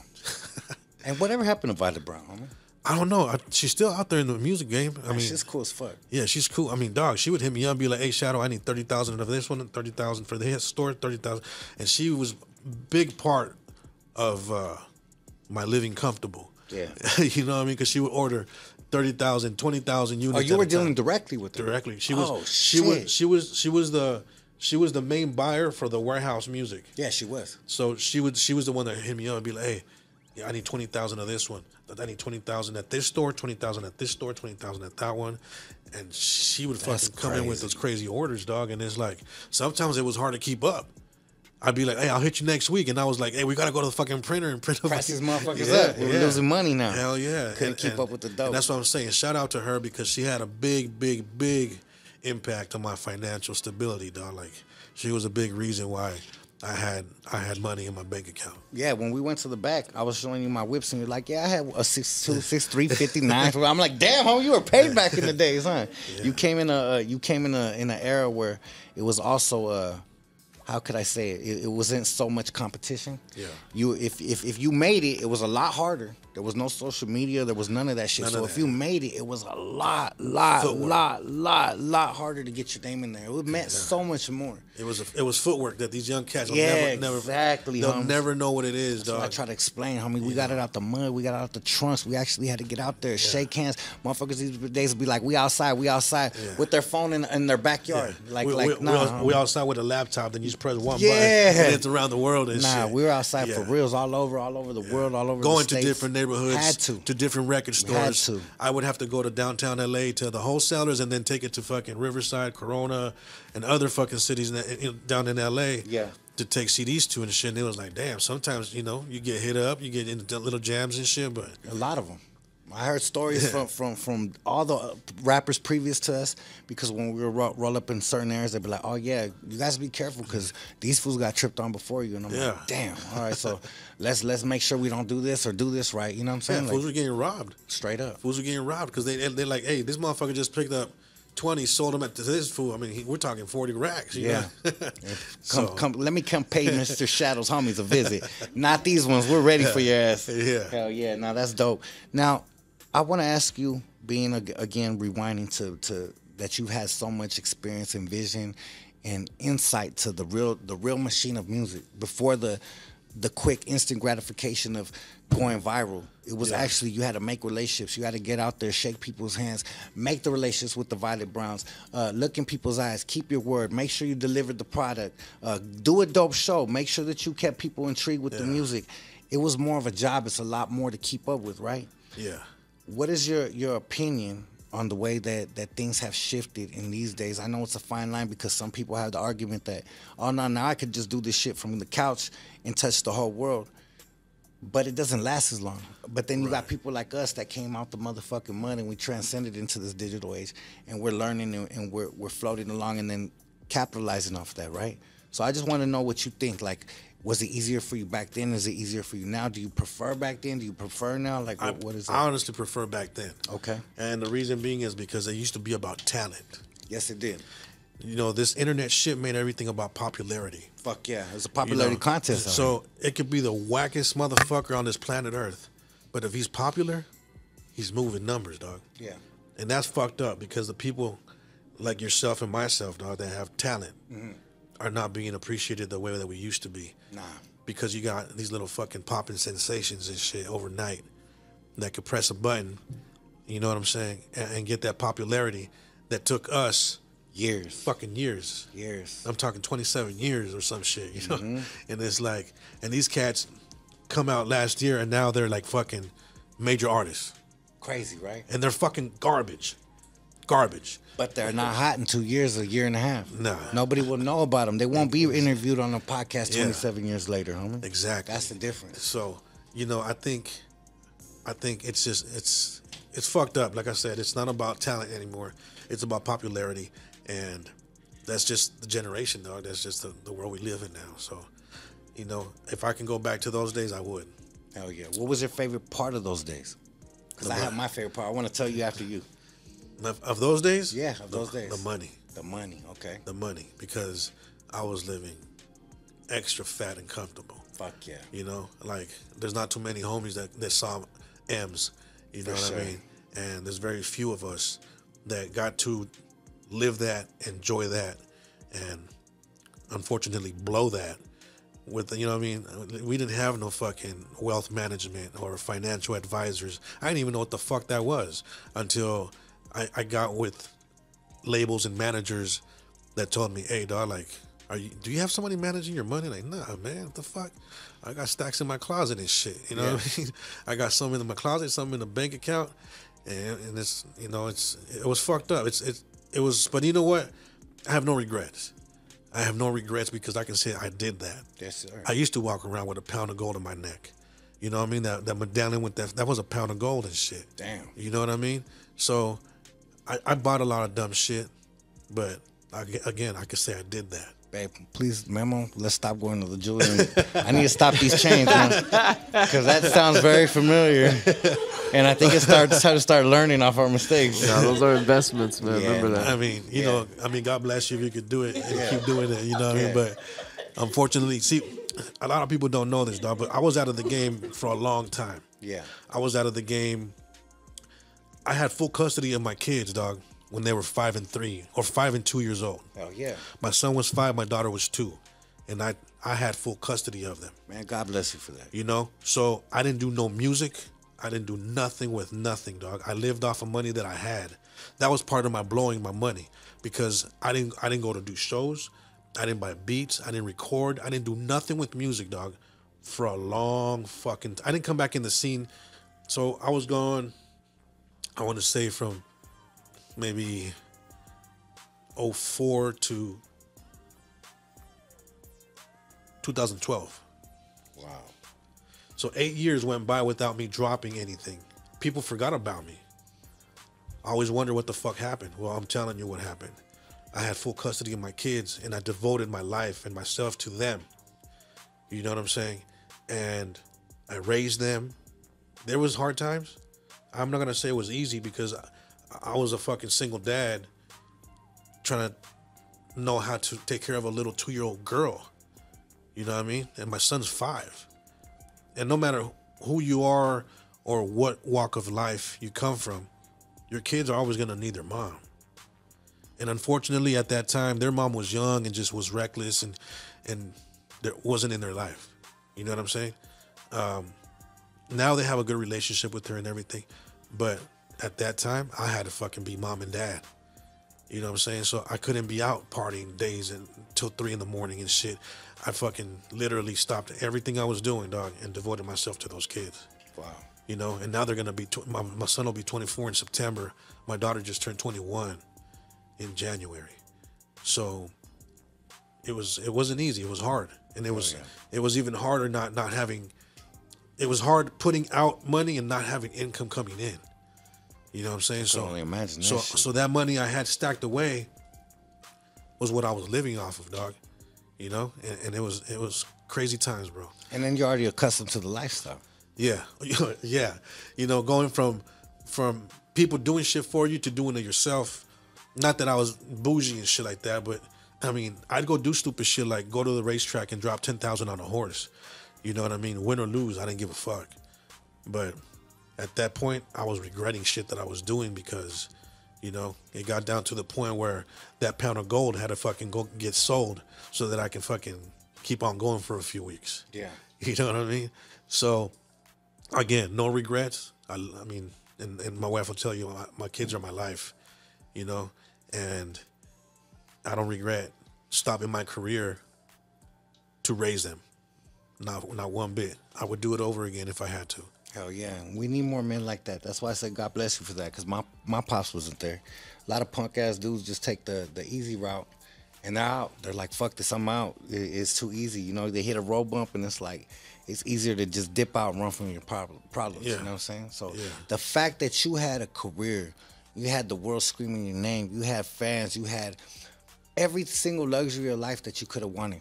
But you said, nah, I'm going to put this to the side, and I'm going to choose my family, and I'm going to make sure I'm there for my kids. Yeah. Amazing, homie. Yeah, I let all that shit. I let all that shit go, dog. That's amazing, homie. You That's know? the type of shit that needs to be celebrated in our culture. There's things that we could do as men, make our accolades, make music, all that shit, rock crowds, but the most important thing is raising the kid right, because they're our future, homie. And as cliche as that shit might sound, homie, people over here complaining about the country, complaining about our state of how shit is. Well, guess what? It's also due to how the last generation brought up the next generation and how motherfuckers don't care. Now, imagine a new generation of moms and social media people that don't give a fuck, and they're not even paying attention to their kids because they just want to be on social media and get attention and be in other people's DMs. Now we got a serious problem, homie. So that's why we use platforms like this to tell stories, to show the kid that doesn't have guidance right now, that their mom might be busy or their pops did leave, and they're like, you know, I don't fucking care. I'm going to make it regardless, because that's what we did. You know what I'm saying? Hell I think that shit's amazing, dog. Moving into the future, now that you've had so much experience and everything, what is your opinion on Latinos saying the N-word? That shit, to me, I never fucked with it, but I want to know your point of view. I've never fucked with it, dog, and I believe in, I don't know if it was my first or second album, or More Without a Conscience. I was in the lowriding game, and you know, I was deep into it with my homies from Majestics in San Diego.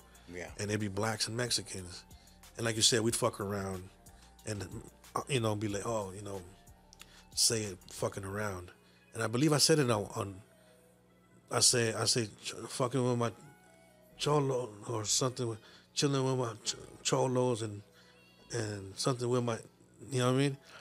First and last time, dog. Like I hear it now and I'm like, what the fuck was you thinking? Like, but I wasn't doing it in that sense. I was doing it because that's how I would fucking interact with the homies that were black they were my homies. You know what I'm saying? And that line was for them because we would low ride together, and it was just part of the culture I was living with, the low riding shit. And you know, I had my SA homies and I had my black homies, and we would fuck around like that. Yeah. But it's not in my vocabulary. It's not something that I would ever use, and not something that, to each his own. We're always going to have that debate where people are going to say, oh, well, I grew up around that shit. That's the way I was brought up, blah, blah, blah. It still doesn't make it right. Yeah, it doesn't. You know what I mean? Because you already know how it goes, dog. You get locked up and you fucking try to say that to a homie like, hey, that's the way I was brought up. I don't give a fuck how you were brought up. Yeah. You know? That shit don't fly. That shit don't fly. So as for me, I don't use it. It's not in my vocabulary. I don't think homies should use it, but they do. And again, to each their own. I'm not here to judge anybody. It would just be fucked up if somebody got in a wreck because of it. And that's that. But I don't use it. I'm not gonna use it. I don't need to use it. You know, I don't need that word as a filler when I'm spitting my shit. There's millions of other words I could say. You know, other things I could do to avoid using that word. Yeah. You know what I mean? Because that word doesn't describe me and my people, me and my homies, me and my anything. Yeah. So it's not a true representation of us. Nah, I'd be going to the left. It's definitely not. And like Dopey said, like, I'd be ashamed to go to war because he was speaking on it from a position of being in the penitentiary and going to county jail and shit. And he was really facing his challenges, right? Right. He's like, he's seen the younger generation running around saying it. And one of the OGs from the black side pulled him to the side and said, look, Dopey, we lost a lot of, we lost a lot with that word, right? Yeah. We went through a lot. We struggled with that word. Like, tell them dudes to chill, right? Yeah. So I guess when he went to go tell the homies, they're like, man, I'll say what the fuck I want, a couple of them, right? And he said that he told everybody, like, homie, I'd be ashamed if we went to war over that fucking word. And we have camaradas out here bleeding and dying over that shit. Yeah. Like, come on, homie, let's get it together.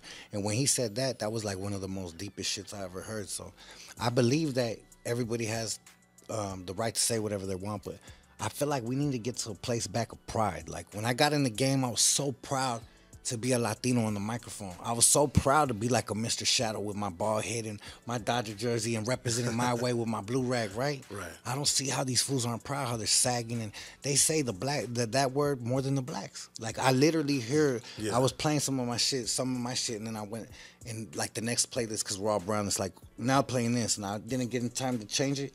And I'm like, damn, did that fool just say that shit like 30 times in the first verse? Like, no lie, like no cap. There has to be something. Someone needs to set the bar. That shit needs to change. I don't know. There needs to be a revolution. I don't know what the fuck it is. Call me old school, but I'm old school to the fullest end. Yeah, no, I get you. I don't fuck with that. Now, being the fact that your music transcends and keeps on going and keeps on passing different generations, how did it feel to get that phone call from King Little G and say, hey, my G, I need you to represent on this song where we're going to hold the flag for the culture and we're going to release this shit on Cinco de Mayo? Yeah. And this motherfucker's gonna be some shit that's the biggest song that's probably hit our shit in the last 20 years, homie. We ain't never had that many spitters and homies with brown skin that have respect in their different lanes that came together like that, dog. Like, how did that shit feel? It was crazy, dog, because so Lil G's been getting at me for a while now. Yeah. Or like maybe 3 or 4 years now. Okay. And one time he invited me to his studio and shit in LA on this big fucking skyrise, dog, and it was crazy because it was that one time when LA had a 6.0 earthquake and we were in that motherfucking building and that shit was swaying back and forth. Damn. I was like, holy shit. But we were there going through his new songs and shit, and we were just chopping it up, and he would always tell me, hey, I need to get you on a song, and then finally he sent that beat that he's, that's the one he sent. And I said, cool, I'm, do my shit, send it back. And, but it's dope. It's dope to the sense that, and I see a lot of youngsters that are stuck on that, I'm fucking with the new, I'm not fucking with the old type shit. Yeah. But, with all due respect, all that new shit, the foundation to that shit is our old shit. Straight up. You feel me? Like, not only yourself, but other artists that have told me I was fucking with your shit tough growing up. Like, you inspired me to rap. you know, to some of these big cats out here that the young crowd respects and looks up to and shit. Oh yeah. Like, that's crazy, and it feels good. It feels like I did my part. It feels like I did my job, and I did it right. If I got through to you and made you feel something inside and want to fucking push harder or do whatever it is that you did from listening to my shit, you know, and that other homie that told me that if he got that out of my shit too, it feels good, dog. It's like a pat on the back. And you know what I mean? It's more than a pat on the back. It's like a hug. Like, good shit, my boy. You know what I mean? Like, they respect the craft, you know, and they're not afraid to tell me or show me, you know. And G's always told me, dog, like, I need to get you on some shit, dog, you know. And we're going to get some more shit cracking. But I think that doing what we did spoke volumes. You know, and there needs to be more of that shit, dog. Like, you know, like you said earlier, you know, fools need to put their egos and their pride aside and just do it for the love of the culture, the love of the people, you know, because more people are going to love it than hate it. Straight up. You know, and I've seen a couple fucking comments on, you know what I mean, and, oh, fuck Shadow, he ain't shit. He's trying to ride their coattail and shit, this and that. Like, motherfucker, I ain't riding nobody's coattail. You know what I mean? Like, now, you got the call. You got the call. They called on you, huh? Yeah, so whether I did it or not, I'd still be me. Straight up. You know what I mean? Straight up. And yeah, this just, it's a better look that the old and the new, you know, are on a track together, different hoods from different cities. You know, it's showing, like I said, it speaks in volumes because it's something that hasn't been done. Hell yeah, and it separates the boys from the men. Oh yeah, I get asked about a lot of cats out here, and no disrespect, but I sometimes I trip out like, why are motherfuckers asking me about this cat?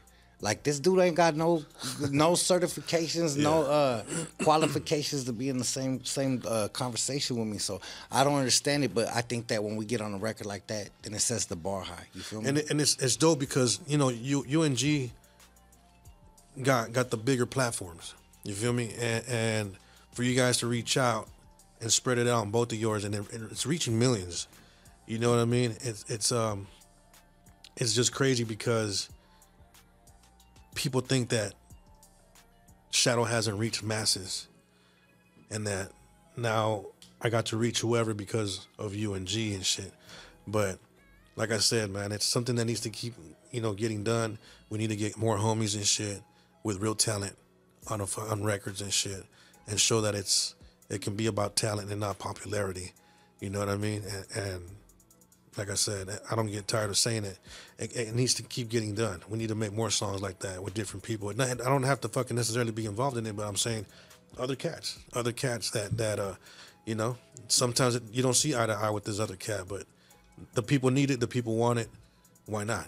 You know? Oh yeah. So it's powerful, homie, and leaders and bosses standing together with our different experiences, our different supporters, our different lanes in what we do and what we bring to this.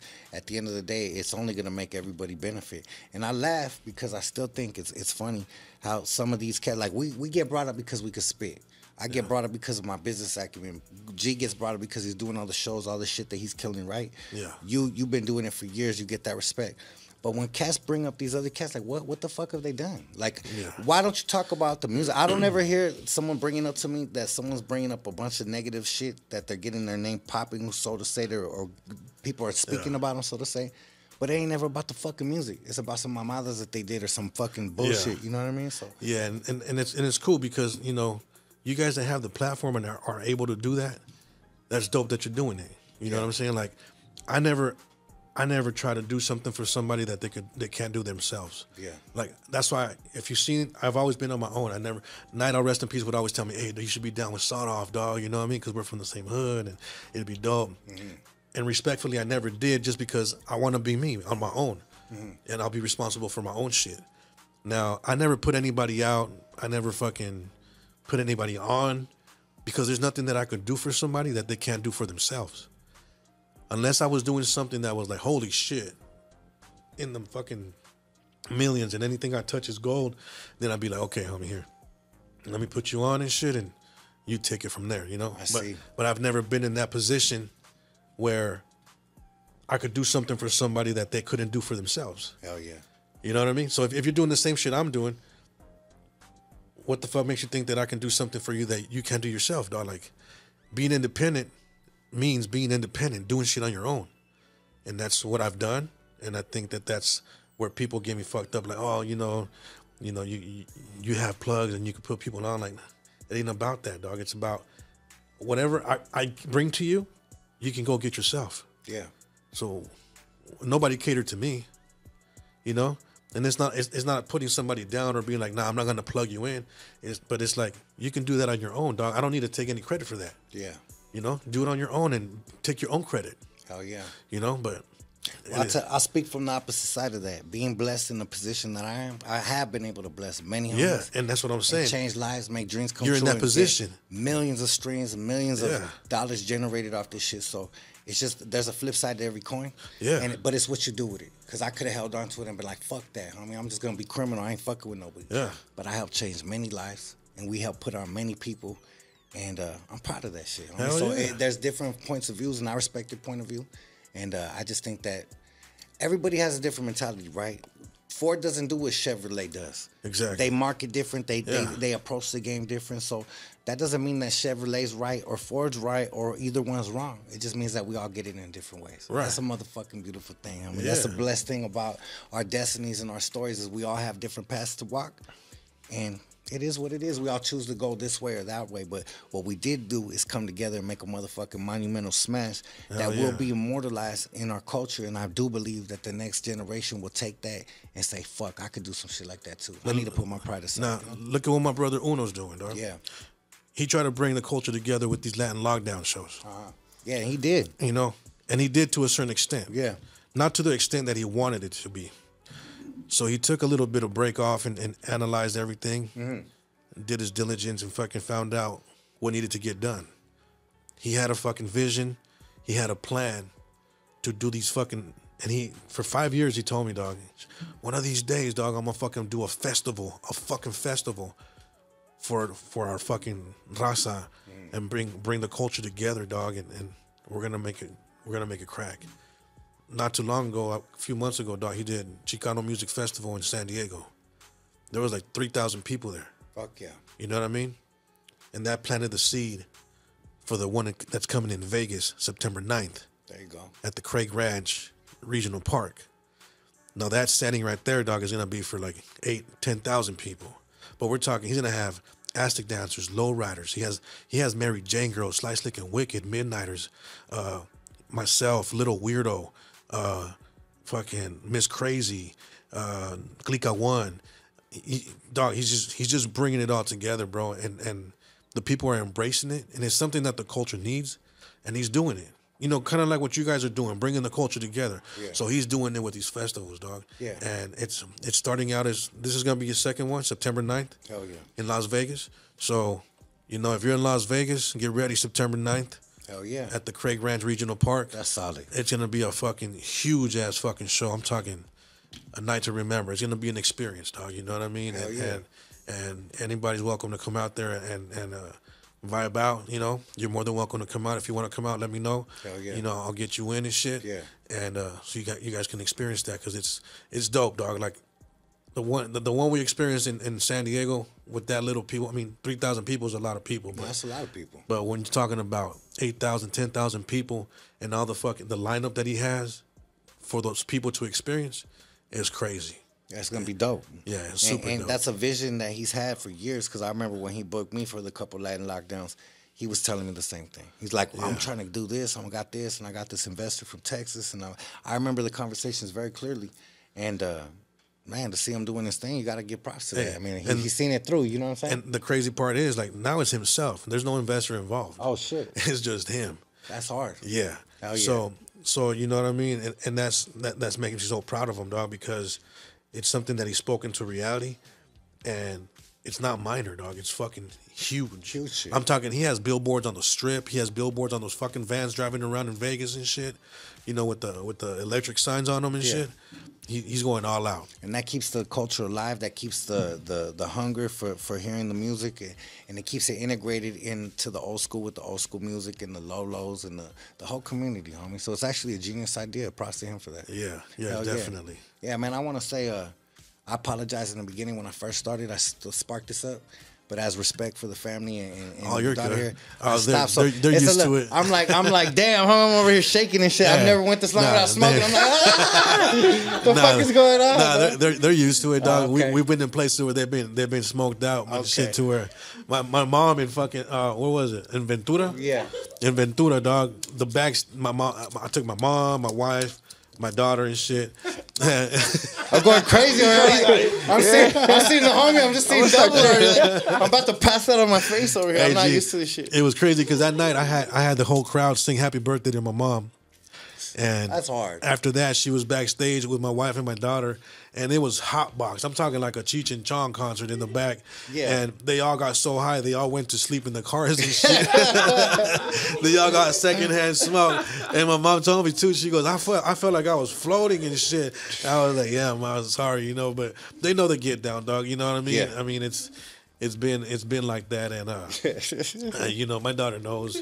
Hey, Shadow, you ever had a moment like that during a performance where you're like, fuck, fool, I'm too faded. I can't do this shit right Yes. now? Yeah, tell me. Yes. Let me know. I want to know. more than once. Dog. Okay. So I've had it more when I used to drink. Okay. So when I used to drink and then smoke at the same time, I would get sloppy. Yeah. You know what I mean? And I would get so fucking stupid, dog, that I would forget my shit and just start fucking with the crowd, and my shit's going on in the background. I'm like, you motherfuckers trying, just trying to fucking play the part like I'm fucking with the crowd, but in reality, I forgot my shit. Got you. You know what I mean? And another Playing time, it off. And the second time that I did that, okay, so check this out. One time, nobody knows this shit, dog, but I'm gonna fucking spill it out right now. So in Bakersfield, we did a car show.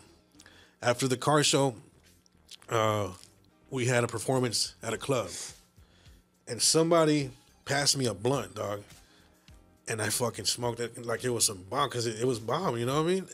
I didn't know that shit had fucking Laced. It was laced with they call it something else, but so long story short, it was fucking laced with angel dust. Oh, hell no. So I was fucking, dog, I had astronaut boots. I was fucking walking Tripping. like I was on the moon, dog. So I was sweating, cold sweats and shit. I couldn't even. I was tripping balls, bro. Like the room was like going like this, and I was like, holy shit, please, what the fuck's going on? And then I got through my show, dog. I think I only spit like 1 or 2 songs out of like 8 or 10, and the rest I was just like out of it. Yeah. You know what I mean? Sweating, dog, like crazy. I got off stage and I told the dude that fucking came, I said, dog, what the fuck was in that shit? He goes, angel dust, dog. Did you feel that shit? I said, motherfucker, I'm still feeling that shit right now. Like, yeah. So, Did you get pissed? hell yeah, I got pissed. Because I almost should have told him, like, dog, I'm about to go on stage. Normally, I'll blaze up, get mine right so I can rock out, right? Yeah. Come on, dog. You give me something with fucking basically PCP and shit, you know? Yeah. I was watery, dog. I was like, you know what I mean? Yeah. And I was just not remembering shit, dog. And I felt like a dickhead on stage. I didn't know what was going on. And that was one of the nights that I remember where I actually felt scared, dog, on stage. Yeah. I was like, fuck, what am I doing up here? That anxiety. Yeah, anxiety, fucking the roller coaster ride. I could barely open my eyes.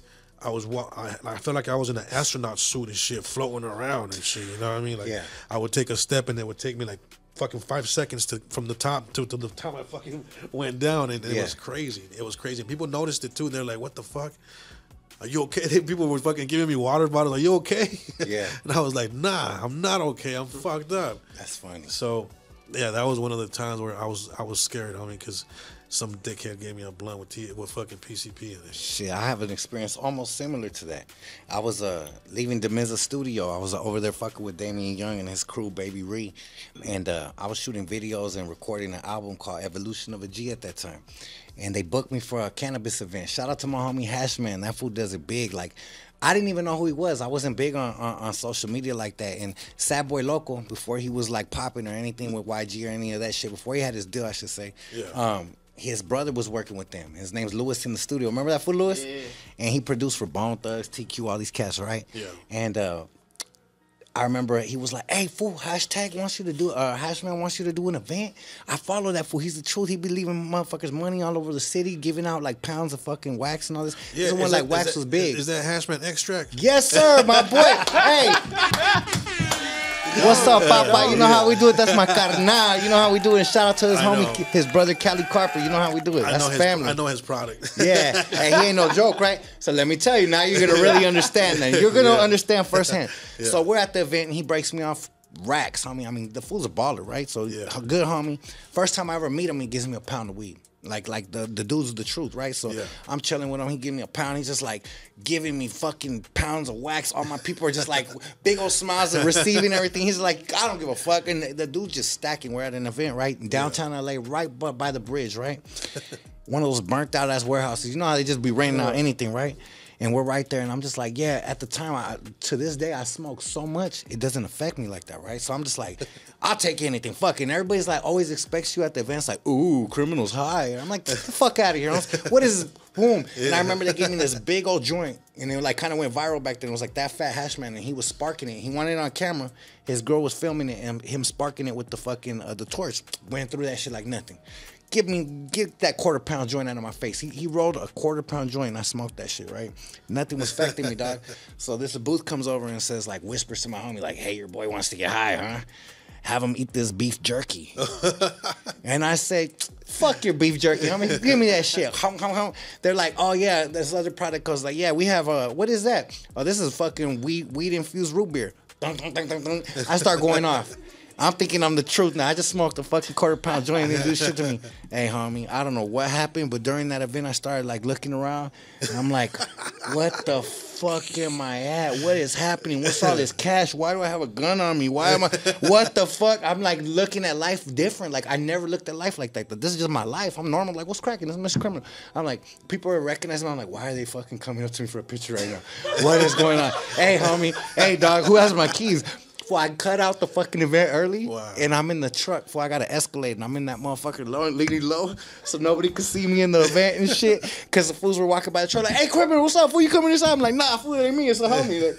All right. So next thing you know, dog, I swear the event closes, and I'm so fucking high, dog. Everybody's leaving. Cars are leaving. I'm the last truck in that parking lot all by myself, high as fuck. It's like 4 a.m. I don't want to fucking leave. Cops are going by, and I'm like, okay, I think it's about time. And then I'm like looking around. I'm like, I got 3 pounds of weed, 2 pounds of wax, a gun, 3 clips, all this shit. I'm like, damn, let me get up out of this bitch. You don't realize that this is your normal life at the time, right? But it's like when you're high and it gets like magnified, you're like, what the fuck am I doing? This is just regular shit to me. Smoke, let's go, grab a pound, get the shit, get the strap. And yeah, when you're high, you're looking at everything way different. Like, wow, you're breaking a lot of laws here, sir. What the fuck are you doing in downtown LA with all kinds of fucking shit? What the fuck? 10 racks on me. Like, you know, these happy ass cops are gonna take everything. So yeah, that was a moment that I did not like, homie, at all. Yeah. So yeah, I don't want to experience that ever again. That was an event that they were like, even Hashman cut out, and he goes, "Hey, fool, I know you left early, dog, and I'm not tripping. You could keep the rest of the fatty." I'm like, "That weed was good, huh?" And I go, "Nah, fool, it's your homeboy next to you with the fucking bacon beef jerky. Man. Fuck all that shit, dog." So yeah, some funny shit, dog. But yeah, during your years and your rise, was there anyone that you ever met that you were like, damn, homie, that you were like starstruck, like? You were just like, fuck, my rap got me here. You know what I'm saying? I know back in the days, Death Row was trying to sign cats. A lot of fools were meeting Suge. I know Eazy-E. I seen pictures of fucking Knightowl with Eazy-E back in the day. Yeah, him and Little One were actually signed to Eazy-E. I did see Little One. Little One looked like he was so young in that fucking picture. He was young. He was young. They got signed as a group called Hollow Point. Hollow Point. Yeah. Boom, boom, boom. So, Hollow Point coming to get you. What's crazy? I remember that shit. Eazy-E, when he signed them, dog, it's right before he died. Yeah. When he signed them, they actually did a song called Pet Cemetery where they did Snoop. Oh, shit. Yeah. It never came out. Knightowl showed it to me. I was like, dog, you guys were going to be like in the middle of the shit. Yeah. But unfortunately, Eazy passed and shit, and it never came out. Damn, I hear too many stories where Chicano rapper, the homies were right there and somebody made a decision like, let's go this way. B-Real was, no, it wasn't B-Real. Julio G was in the seat the other day and he was talking about how Snoop, he played on West Side Radio, Snoop's Vato before it blew up. And I remember clearly he had Pharrell on it first. It wasn't B-Real. And he was like, I remember that record clearly when Pharrell was on it. Because I remember after B-Real came out, I was like, okay, myself, I was like, okay, I see the difference. I see what he's trying to do. I get it. You know what I'm saying? Yeah. But he had Pharrell on there and sounded like he was talking shit, homie. Like bad, right? Yeah. And Julio G said how he played on the radio station. Same thing, like your Christmas trees light up. Yeah. He said his shit was lit up and he was taking each call. Motherfuckers like, what the fuck did you just play, homie? What the fuck is Snoop thinking, dissing us, you know? Yeah, yeah. So it got to that point, right? But I think these DJs were in positions to open doors to people and change things. Like he said, he told Snoop straight up, hey, homie, get Pharrell off that fucking hook and put B-roll on this or it's going to be a problem, right? So the fact that we had people on the outside like the Julio G's, the people playing the Lisa Vasquez, you said her name was Lisa Vasquez, right? Yeah. We got to give it up to them. But there was a moment where he said on the show, he was like, for Vato, I almost told him to get Lil Rob. And when I heard that, I was like, fuck, homie. You know how big that shit would have been? You know what I'm saying? Snoop and Lil Rob on a song that Snoop has. Like, there was too many moments where a homie could have got on, could have got signed to death row, could have this, could have that, right? But it wasn't our destiny. And you know what? I'm proud it wasn't. Yeah. Because it birthed the Mr. Criminals that sold millions and millions of records out the trunk. The next generations that came, the King Little G's that do the same with streams. Like, we became some of the highest selling rap artists of the West Coast in history. Yeah. And there was a moment where I don't give a fuck if you were from the Dog Pounds lineage. I didn't give a fuck if you weren't Snoop, Dre, or Game. You weren't outselling me or my camp. And that I'm proud of that shit. But that became because the Mr. Shadows, because the Little Ross, because nobody put us on. We had to get that shit our motherfucking self. Yep. So I stand on that and I'm proud of that. And shout out to everybody that came before us and birthed this motherfucking thing called Chicano rap, because you're looking at a self-made motherfucking millionaire right here. And I say that humbly. We all give people opportunities, and man, it's a beautiful thing, homie, to see people rise, their stories, their victories, their ups, their downs, their moments where they almost wanted to give up, the moments where they made it huge, and the love that passes them through all the way through. Because so far, I'm gonna keep it real, I ain't had nobody in that seat yet that ain't a legend. Yeah. And you're a motherfucking legend. I give you your props. I give you your flowers publicly in front of the whole motherfucking world. Let it be known. Yeah, Mr. Shadow was Mr. Criminal's favorite Chicano rapper of all time. Thank you, my boy. And I'm proud to say that shit. I mean, much love and respect. I mean, that's how we do it. And I want to ask you, before you get up out of here, what's going on? You have a problem? Nobody gave me a bang. I have crack. Chills. Mr. Shadow's camera's okay. dead, so let's take 2 seconds in. Yeah. Cool. I do, baby. I'm fucking hungry, thirsty over here. Do you want me to light him up a little bit? You know, I thought that was dope the whole time. What? How he has a shadow in his name, Shadow, fool. Come on, that shit's hard. I said well, that's not changing now. Mr. Shadow has a shadow. You could change it a little bit if you want. That way we can have a better thumbnail. Just to end it out. Well, I'd like to say, after giving my homie his flowers, I appreciate you embracing me as a homie in the game. You never been Hollywood. You ain't never been egotistical with me. You ain't never been funny style, nothing like that, and I appreciate it. But you will not escape what I like to do every single day. And now we got the Mr. Criminal Game Show. It's 2023, and we got a new contestant in the building. Mr. Shadow from San Diego, 619 is in the house. What's cracking, my boy? What's up, G? How you doing today, huh? I'm well. I'm doing blessed. I'm blessed. I'm glad to see it. I'm glad to see. I see you out here still kicking game to the youngsters and putting motherfuckers in a good position to win, homie. So it's a blessed thing, homie. I want to ask you a couple questions. We got our game show. It's not very intense. We try to keep it simple, and we try to run through it quick.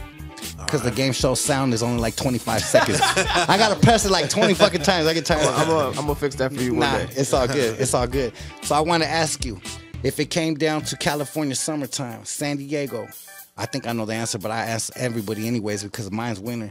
Would you rather prefer summertime or wintertime in Cali? Summertime. Summertime, baby. Where could we find Mr. Shadow in summertime in the 619? What's your favorite spot out there? Fishing. Fishing, hey. Fishing on the water with my daughter and my wife. Okay, you go out of H&M? When I do a half day boat, yeah. Yeah. But I like pier fishing. Oh shit, you're doing it for real? Yeah, we doing it for real, and we catch a lot of motherfucking fish. And my daughter, she's 9 years old. She's an avid fisher. So. Hell yeah, that's love, homie. And me and my family, we be fishing too. So yeah. Hey, we gotta get on the boat together, homie. That'll be love. Hell yeah, me, you, Exhibit, all the homies that fish, we'll get together. DJ Pooh, all of us. Let's go. That's how we do it. Hey, if you had a choice, would you rather have Super Nintendo or a Sega Genesis? Sega Genesis. What was your favorite game? I would have to say Sonic. Sonic, hey, which one? 1 or 2? 1. One, that's a classic one, but the one I don't like that one because you can't like hit down. They put the cheat code on number 2. You can push down and boom. The first one you try to go back and play, you just jumping all over the place. Like damn, I can't do that on this one. Yeah, that's what's up. Okay, lowrider or a foreign whip like a Rolls or a Bentley. Would you rather have a souped up lowrider? Both. Both? Hell yeah. One of each. You can have each. You know what I'm saying? If you had a choice though, what low would you rather have? What would be your favorite? You know, I want to get a 6'2" wagon. Ooh, the wagon. The wagon. Those motherfuckers are deadly. Yes, sir. They're very rare. Since I already had the coupe, I want to have a 6'2" wagon. Okay, I like that. And when you get that 6 deuce wagon, let me put that shit in my next video. We got a lot of shit to ride to with Impala music, homie. We need as much support as we could get. All right, if you had a chance to eliminate one from the culture, and you could keep one to represent out of history, just completely period. No beef, just being real. Someone's got to go. And this is my game show, so I make the rules. And that's any genre? Nah, it's Chavez versus De La Hoya. Which one's got to go? Never existed. De La Hoya. De La Hoya. Damn, that D&G see-through keeps getting no love. Real shit. Sorry. Hey, did you see him on the Garcia and the Tank Davis? Oh my God, bro, that's. When I saw that fool up there, It took me that back shit, to that time where they said that he was in lingerie and oh high my heels. God, it was a saying. Someone had to say it. I was trying to be PR'd and shit. Shadow still shows he don't give a fuck about the radio and all this shit. Nah. He keeps it gutter and hood straight up. Yeah, I was like, what's this fool thinking wearing my wife's shirt out there? Straight up. But, hey, it is what it is. I seen the next day they were like, who wore it better, American Cholo or fucking Oscar De La Hoya? Shout out to American Cholo. I think he wore it better. I saw the fucking picture. Yeah, that's some funny shit, man. So this internet's crazy. You see some crazy shit. Hell yeah. NWA or the Death Row era? Which one would you rather have? NWA. NWA was the gangster shit. What's your favorite song from NWA? Of course, fuck the police. Fuck the police. And you know, my favorite rapper, he's so underrated and people don't give him his fucking flowers, man. MC Ren. MC Ren was the shit. That's my dude right there, though. That motherfucker is hard. Do you remember the single he dropped in between Easy Dying and Death Row Blowing Up? Which one? Now who keeps it real? Who keeps it real? Ren keeps it real. Ren in the cut. Fools now what's up? That shit was hard, homie. Fools out faking like they got skills. Talk about the problems, Ren. Talk about Ren. That shit was hard. I think Ren is up there with Cube. Underrated for with sure. Cube and everybody else, dog. Claiming Compton, but you moved to Riverside. Hey, Ren, we out here, homie. Come pull up, motherfucker. I want to ask you about that shit. What's cracking? Nah, that's love, homie. But yeah. And then another thing I wanted to ask is, if you had a chance to go back to the old school days, I think you already answered this, so I don't think I'm going to go, but I'm going to do it again. Old school versus physical. Let's just say not the whole era about the money and everything, but actual music. Would you rather have a physical CD in your hand, or would you rather be able to just pull it up on iTunes and Spotify? The physical. The physical. Yeah. The Because, motherfuckers you know, be getting scratched. I used to like opening that shit and reading the credits. That's what Exhibit said. And you know what? I could relate to that. You know what I'm saying? Yeah, it was I used to interesting. like seeing who the fuck was involved. It puts you where the artist's mind was at when he was writing those credits, the shout outs and the fucking, and who he really fucking valued in the process of making that record. Yeah, what meant to him, what drove him, what motivated him, and then the 35 motherfuckers that wrote the song for him. I'm like, damn, homie, I didn't know it took this many motherfuckers to make this song. Drake, I don't know what song I was looking at by Drake, and I was like, damn, there was like 75 writers in that motherfucker. Yeah. For real though. Yeah. That shit's and you crazy. know what? The fucking crazy part is that whatever little ass percentage they're getting, they're getting stacked on. Life has changed forever. They're in the club popping bottles of rosé off that shit right now. Yeah, they're Off fucking of one line. They're talking about one line. OVO for the rest of their life. And That's shit. crazy, homie. That's crazy. And I gotta give shout outs to the whole West Coast, everybody that's been out here doing it, because we got love for all sides, black and brown, old school, new school, the whole thing. But shit, I have one more question. If you had a choice to pick between Biggie or Pac, which one would it be? It'd have to be Pac. Okay. But Biggie dope as fuck too. Hell yeah. You know what I'm saying? I kind of have mixed emotions and feelings about his style, because I don't know if you've seen about that, where he allegedly took the style and the song "Juicy" from this kid from from the Sticks, bro. Like, if you hear the kid that did it first, and then the one that Biggie did, Oh, he stupid younged them. Oh, dude, crazy. Yeah. Oh, he's stupid young. Crazy, dog. And it's like, people are like, what the fuck? Yeah, there's an artist out here that steals everybody's shit. His name's Stupid Young. You get no props. Yeah, but yeah, he went gold off of one of my records. Yeah, I should be influencing everybody, baby. Go get your millions, homie. Props from Mr. Criminal West. That's right. Yeah, but that's how we do it. There's a lot of fools that be stealing shit out here. That's very common. They were saying that Game, his song, the documentary, was stolen by JT, the Bigger Figures artist back in the day. So that kind of shit's been going on for on and on and on. You know what I'm saying? Oh, yeah. All kinds of motherfuckers jacked my style and took my lokes and my looks and my swags and names of my songs for many years. But I try to say I take that as props. Because what could you do? Fight the fucking wave? If you're influencing people, shit, it is what it is. Sometimes people just need to give props. Like I'm giving props to you, you know? Imagine I made a song like Bounce, Rock, Skate, Roll and told you that you didn't influence me by that. That'd be a motherfucking lie, right? But what did I say when I met you, my boy? Yeah. I said, hey, homie, the song I got that's like this, you influenced that. Didn't I say that? West Side, homie. I don't have a lot of people that influenced me in my life. All my shit's original. But I remember when I heard that beat, I was like, the first thing that came to my mind was like some old school like Bounce, Rock, Skate. And I was like, damn, Shadow already did that, but fuck, this shit's hard. I'm doing it anyway. Straight up. It is what it is, huh? You know what I mean? So it is. But when I met you, I kept it 1,000 and thorough. You sure and did. I think that's how motherfuckers should be, homie. Because if you got confidence in yourself, you could tell the next man, like, hey, you influenced me, dog. You know what I'm saying? Yeah, because if you wouldn't have done that, I probably would have pulled you to the side after you got off stage. Right? Like, hey, let me holler at you real quick, Yeah, dog. nah, for sure. And you know what's dope though is that motherfuckers like us could laugh about that and chop it up when other motherfuckers will go to war over it. You know what I'm saying? Like that shit's real. You know what I'm saying? Like, I mean, it didn't take nothing from me. It gave props to my song. You know what I mean? So, and that was a big ass song. That shit was getting played on Power 106, everything. So I don't think that it was transparent. It's not like motherfuckers didn't know we're in the same game. You know what I'm saying? But with this other cat, he just did it on some foul shit. Well, yeah, that's what I like to say. Just want to ask you a couple questions, see how everything's going, see how everything's cracking. It's been an honor, homie, sitting here with you. It's a pleasure. It's definitely a dream come true to be able to have these moments and talk to legendary artists that I consider really dope and that actually brung it and elevated the culture, homie. So I give you your props. Thank you. Before you go, I want to know what's your top 5 dead or alive. What is Mr. Shadow's favorite rappers of all time? Favorite rappers. Yes, so sir. Obviously MC Ren is one of them. Hell yeah. MC Ren is one of them. Would you say 5 or 1? MC Ren I'll probably put at number 2. Okay.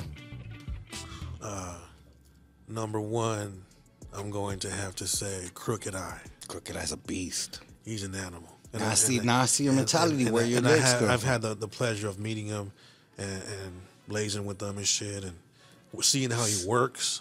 How he records is fucking outrageous. It's out of this world, dog. Yeah. He don't write shit. He goes in there and he fucking punchline after punchline, dog. It's crazy. Hell yeah. But yeah, Crooked Eye is definitely my number 1. Ren, number 2. Number 3 would be what the fuck is his name? What's homie from Compton that fucking fucked up his throat in a car crash? DLC? DLC. Yeah, he was hard. He was actually from Dallas. He was from Dallas, yeah. He moved out here from Dallas and Eazy-E hired him to write NWA. A lot of their shit. Okay, yeah. well, he's my number 3. Yeah. Number 4 would be Scarface. Ooh, Scarface is legendary, homie. He don't get his props. Rest in peace. He gets low. Now, Scarface died? Yeah. When? Yeah, he died a couple years ago, 3 years ago, before Knightowl. Nah, Scarface died off? Yeah, Knightowl was bummed out about it. I didn't know that, homie. I remember he was really skinny. He got cancer, but I thought he beat it.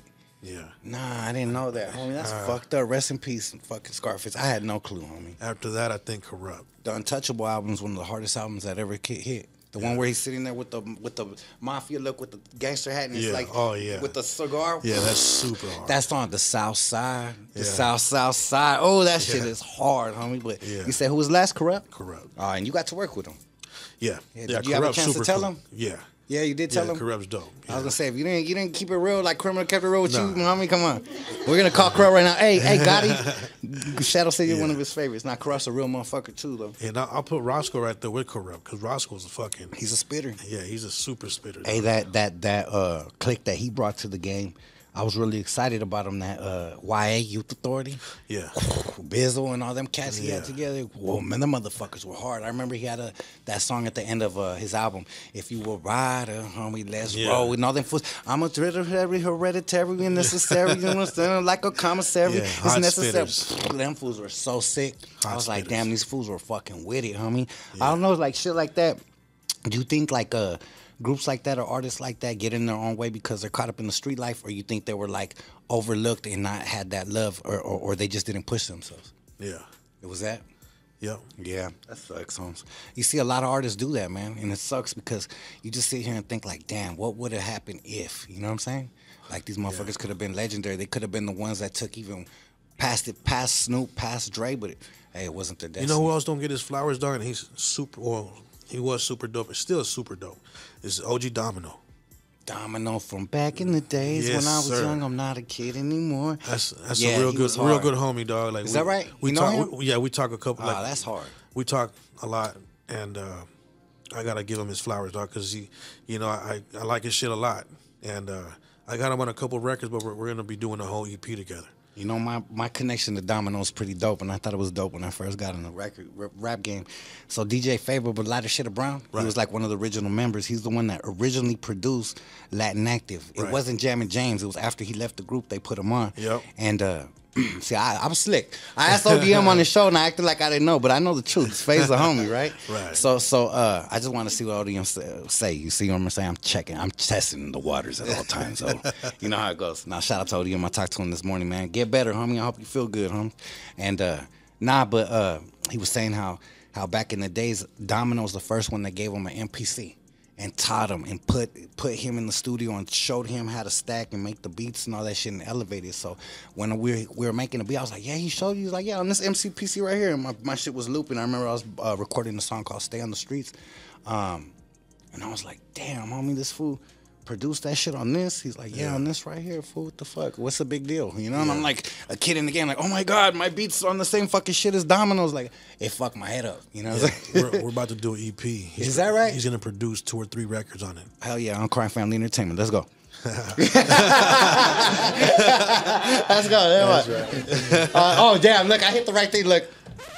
The record stopped on me. Damn. All right, this shadow interview's over. Nah, I'm just fucking with you. But nah, that's a beautiful thing to see. So you got Domino up in there too. Yeah. Hell yeah. That's Hey, love. maybe you homie. could get him on here, dog. Hell yeah. Hey, absolutely, I'll homie. talk to him. That'll be some love. Hey, so if you could give props to one, because I haven't asked nobody this, because I haven't really had nobody in the seat that come from a legendary point of view. A lot of the cats that have been here, like the Dopies, the King Little G's, I haven't had nobody that's been in this motherfucker as long as you. Who would you say from San Diego, from your city, representing your soil, has done it, or that you give props to, or you could say, damn, this motherfucker's actually doing it, or you haven't seen nobody doing it yet with brown skin? I think Little Weirdo. I think he's hard too. I think Little Weirdo, he's the little bro. We just brought him out to perform at the SoCal Taco Fest. Yeah. 9,000 people there. He redid one of my joints, Excited. He flipped it and did it his way. Yeah. And it came out dope. Yeah, he pays homage. Yeah. He showed me love on one of his verses. He says, the maniac in black always on the attack. I was like, oh shit, little homie repping, you know? Yeah, so I think, there's other cats like Little Maru, doing his thing, but I think even though Maru got his distribution deal and everything, I think Weirdo on the independent tip is doing and surpassing other artists and shit, and more props to him. You know what I mean? He's super humble, he's a super dope person, dog, and I can't hate on him, man. He's doing his thing, dog, and he's different. Yeah, his style is different. He's not trying to be like anybody else. Yeah. He's doing his own thing, his own way, and I respect him for that. Man, it tripped me out. He would hit me up. He was like, man, my mom used to bump your shit my whole life. Yeah. Like, my mom's a fan. My sister's a fan. Like, fuck, criminal. Like, we fuck with you, homie. And I hit him up, and I told him I want to do an interview when we first started this podcast. And he was like, to be real with you, Cram, I don't do all interviews. I don't fuck with them. I don't like them. I just ain't feeling them. Like, I don't fuck with it. Yeah. But if you're calling me, I'm gonna pull up on the quickness. Like, Yeah. And then he told me that he was like, I've been kind of dismotivated. I'm like, nah, homie, you doing that? Like, you need to fuck that. That's part of the game. You hit these road bumps, you keep coming. He goes, this is exactly what he told me. He goes, hey, I seen the picture you posted with bro, and it was the day I posted the picture with King Little G. He goes, low key, that shit made me want to come out swinging. Like, so the fact that we still influencing the youth. Yeah. That shit still makes me feel good. Like, man, that we're doing something right out here. You know what I'm saying? Yeah, if we can make definitely. a little homie that was going to give up with brown skin and not give up, I can't say that. He did not say that. He just said he wasn't really feeling it lately. Yeah. And I'm like, I'm not really feeling the game. Like, fuck the game. Like, I'm not even on no rap shit. I'm on some other shit, you know? Yeah. And he's like, but seeing that picture made me want to get back in the studio quick, you know? So Yeah. that's love. I mean, we still doing it. We still carrying these torches, you know? Yeah, And like, we got a joint that we did, me, him, and Little One. yeah? Yeah. What about that Criminal and Shadow joint on God Got Me? Whenever you want. Critical. We put him on blast and he's with it. I need that. This is a legendary let's album. do We it. got King Little G. We got Frankie J, Baby Bash, Zoe Osama, Be Real. Fucking it's been crazy. It's been crazy. You got Frankie and Bash on the same song? On the same song. That's like when I did Menage a Trois with them. Is that right? Yeah. Oh, I didn't know It was that. a Baby Bash song. It was Frankie J on the hook. Yeah, the song's called Menage a Trois. It wasn't even supposed to come out like that. I swear. I hit Baby Bash one day. He was supposed to get on my record, and I was in the studio with the homie Jay. He worked with like Shaka Khan, all kinds of people. He co-produced my record with Wiz Khalifa, and he's like, you know what? I think Baby Bash would sound dope on this. It was his idea. Yeah. And he's like, man, maybe you could one day get at Baby Bash. I'm like, one day? That's the homies. Bash, I'm in the studio I'm gonna send you this record. He goes, hey, I'm in the studio with Frankie J right now. I'm cutting the record. Send it to me and let me see what's up if I have a little bit of time. I sent it to him and he goes, Frankie J loved that shit when they played it in here. He goes, we both jumped on it. He Nice. sent it back and he goes, that's for Criminal? Send this shit. Nice. I go, fuck. So they sent it back and I had it. So I was like, man, I had it. We've been sitting on that song for probably like 5-6 years. And it just Dope. wasn't the right time. So the Right. fact that I got all these cats on this record, I haven't really had a album with features in a long time. Yeah. So I can't have all these motherfuckers on my album without no Mr. Shadow. Let's get it. So there it is, homie. Shoot We're it. about to turn this shit off. We're gonna go pick a beat and we're gonna send the homie home with a hot ass track so we could jump on for God Got Me. Yes, but sir. that's how we do it. Or if he spits quick, we could do it right now on the motherfucking spot, homie. Shit, the choices on you. Either or. But yeah, that's how we do it. God bless the homie Shadow. I appreciate everybody. It's Mother's Day weekend pulling up. We've been really live and at it. We recorded a couple podcasts pre-recorded this week. We did some live ones, and we're just stacking, homie. We're just doing it nonstop. I appreciate you pulling through and sharing your story. And yeah, that's how we do it. Before we get up out of here, I respect everybody's religions, everybody's beliefs, but I always got to give it up to my creator and keep it real and organic with myself, because that's the way I roll. Yes, sir. Father God, I come to you tonight to thank you for another blessed episode, another blessed week. We've been killing it. We've been doing nothing but numbers. We've been doing nothing but support, bringing this positivity, having people come over all over the world telling us that they appreciate what we're doing, squashing beats, creating positivity, creating a narrative that people could follow for success. And we thank you for our brother Shadow pulling up tonight and giving his testimony again of struggle to victory. And it's just been a beautiful night, beautiful week. It's Mother's Day. Please bless all the mothers out there. Bless every subscriber. Please bless every supporter that supports every single one of us. Shout out to the whole team. Shout out to the whole label, our whole family. And that's how we do it. God bless. Amen. Hell yeah. Well, that's it. 2023, we got Mr. Shadow in the motherfucking building. Anything you want to say before we dip? Just thank you to all my supporters. Hell yeah. I got some shit brewing. Obviously, now we're doing a song with Criminal, so Hell yeah. be on the lookout. You know what I'm saying? And shout out to my bro Uno, man. And if you're in Vegas, come out September 9th, Craig Ranch Park. You won't want to miss this fucking festival. Hell yeah. Shout out Little One, man. Me and my homeboys used to bump that. It's a Saturday, yeah. Rolling with the homies. That's how we do it, man. We're going to keep on giving flowers because that's what we're supposed to do. We breaking the norm. Fuck the bullshit. Let's give flowers. Let's stand together. Kings, bosses. With these numbers together, homie, we could take over. Ain't nothing Yes, sir. fucking with us, homie. Nothing. That's how it goes, homie. Much love and respect from your homeboy, Mr. Criminal, on air live. Another episode in the motherfucking mix. Let's go.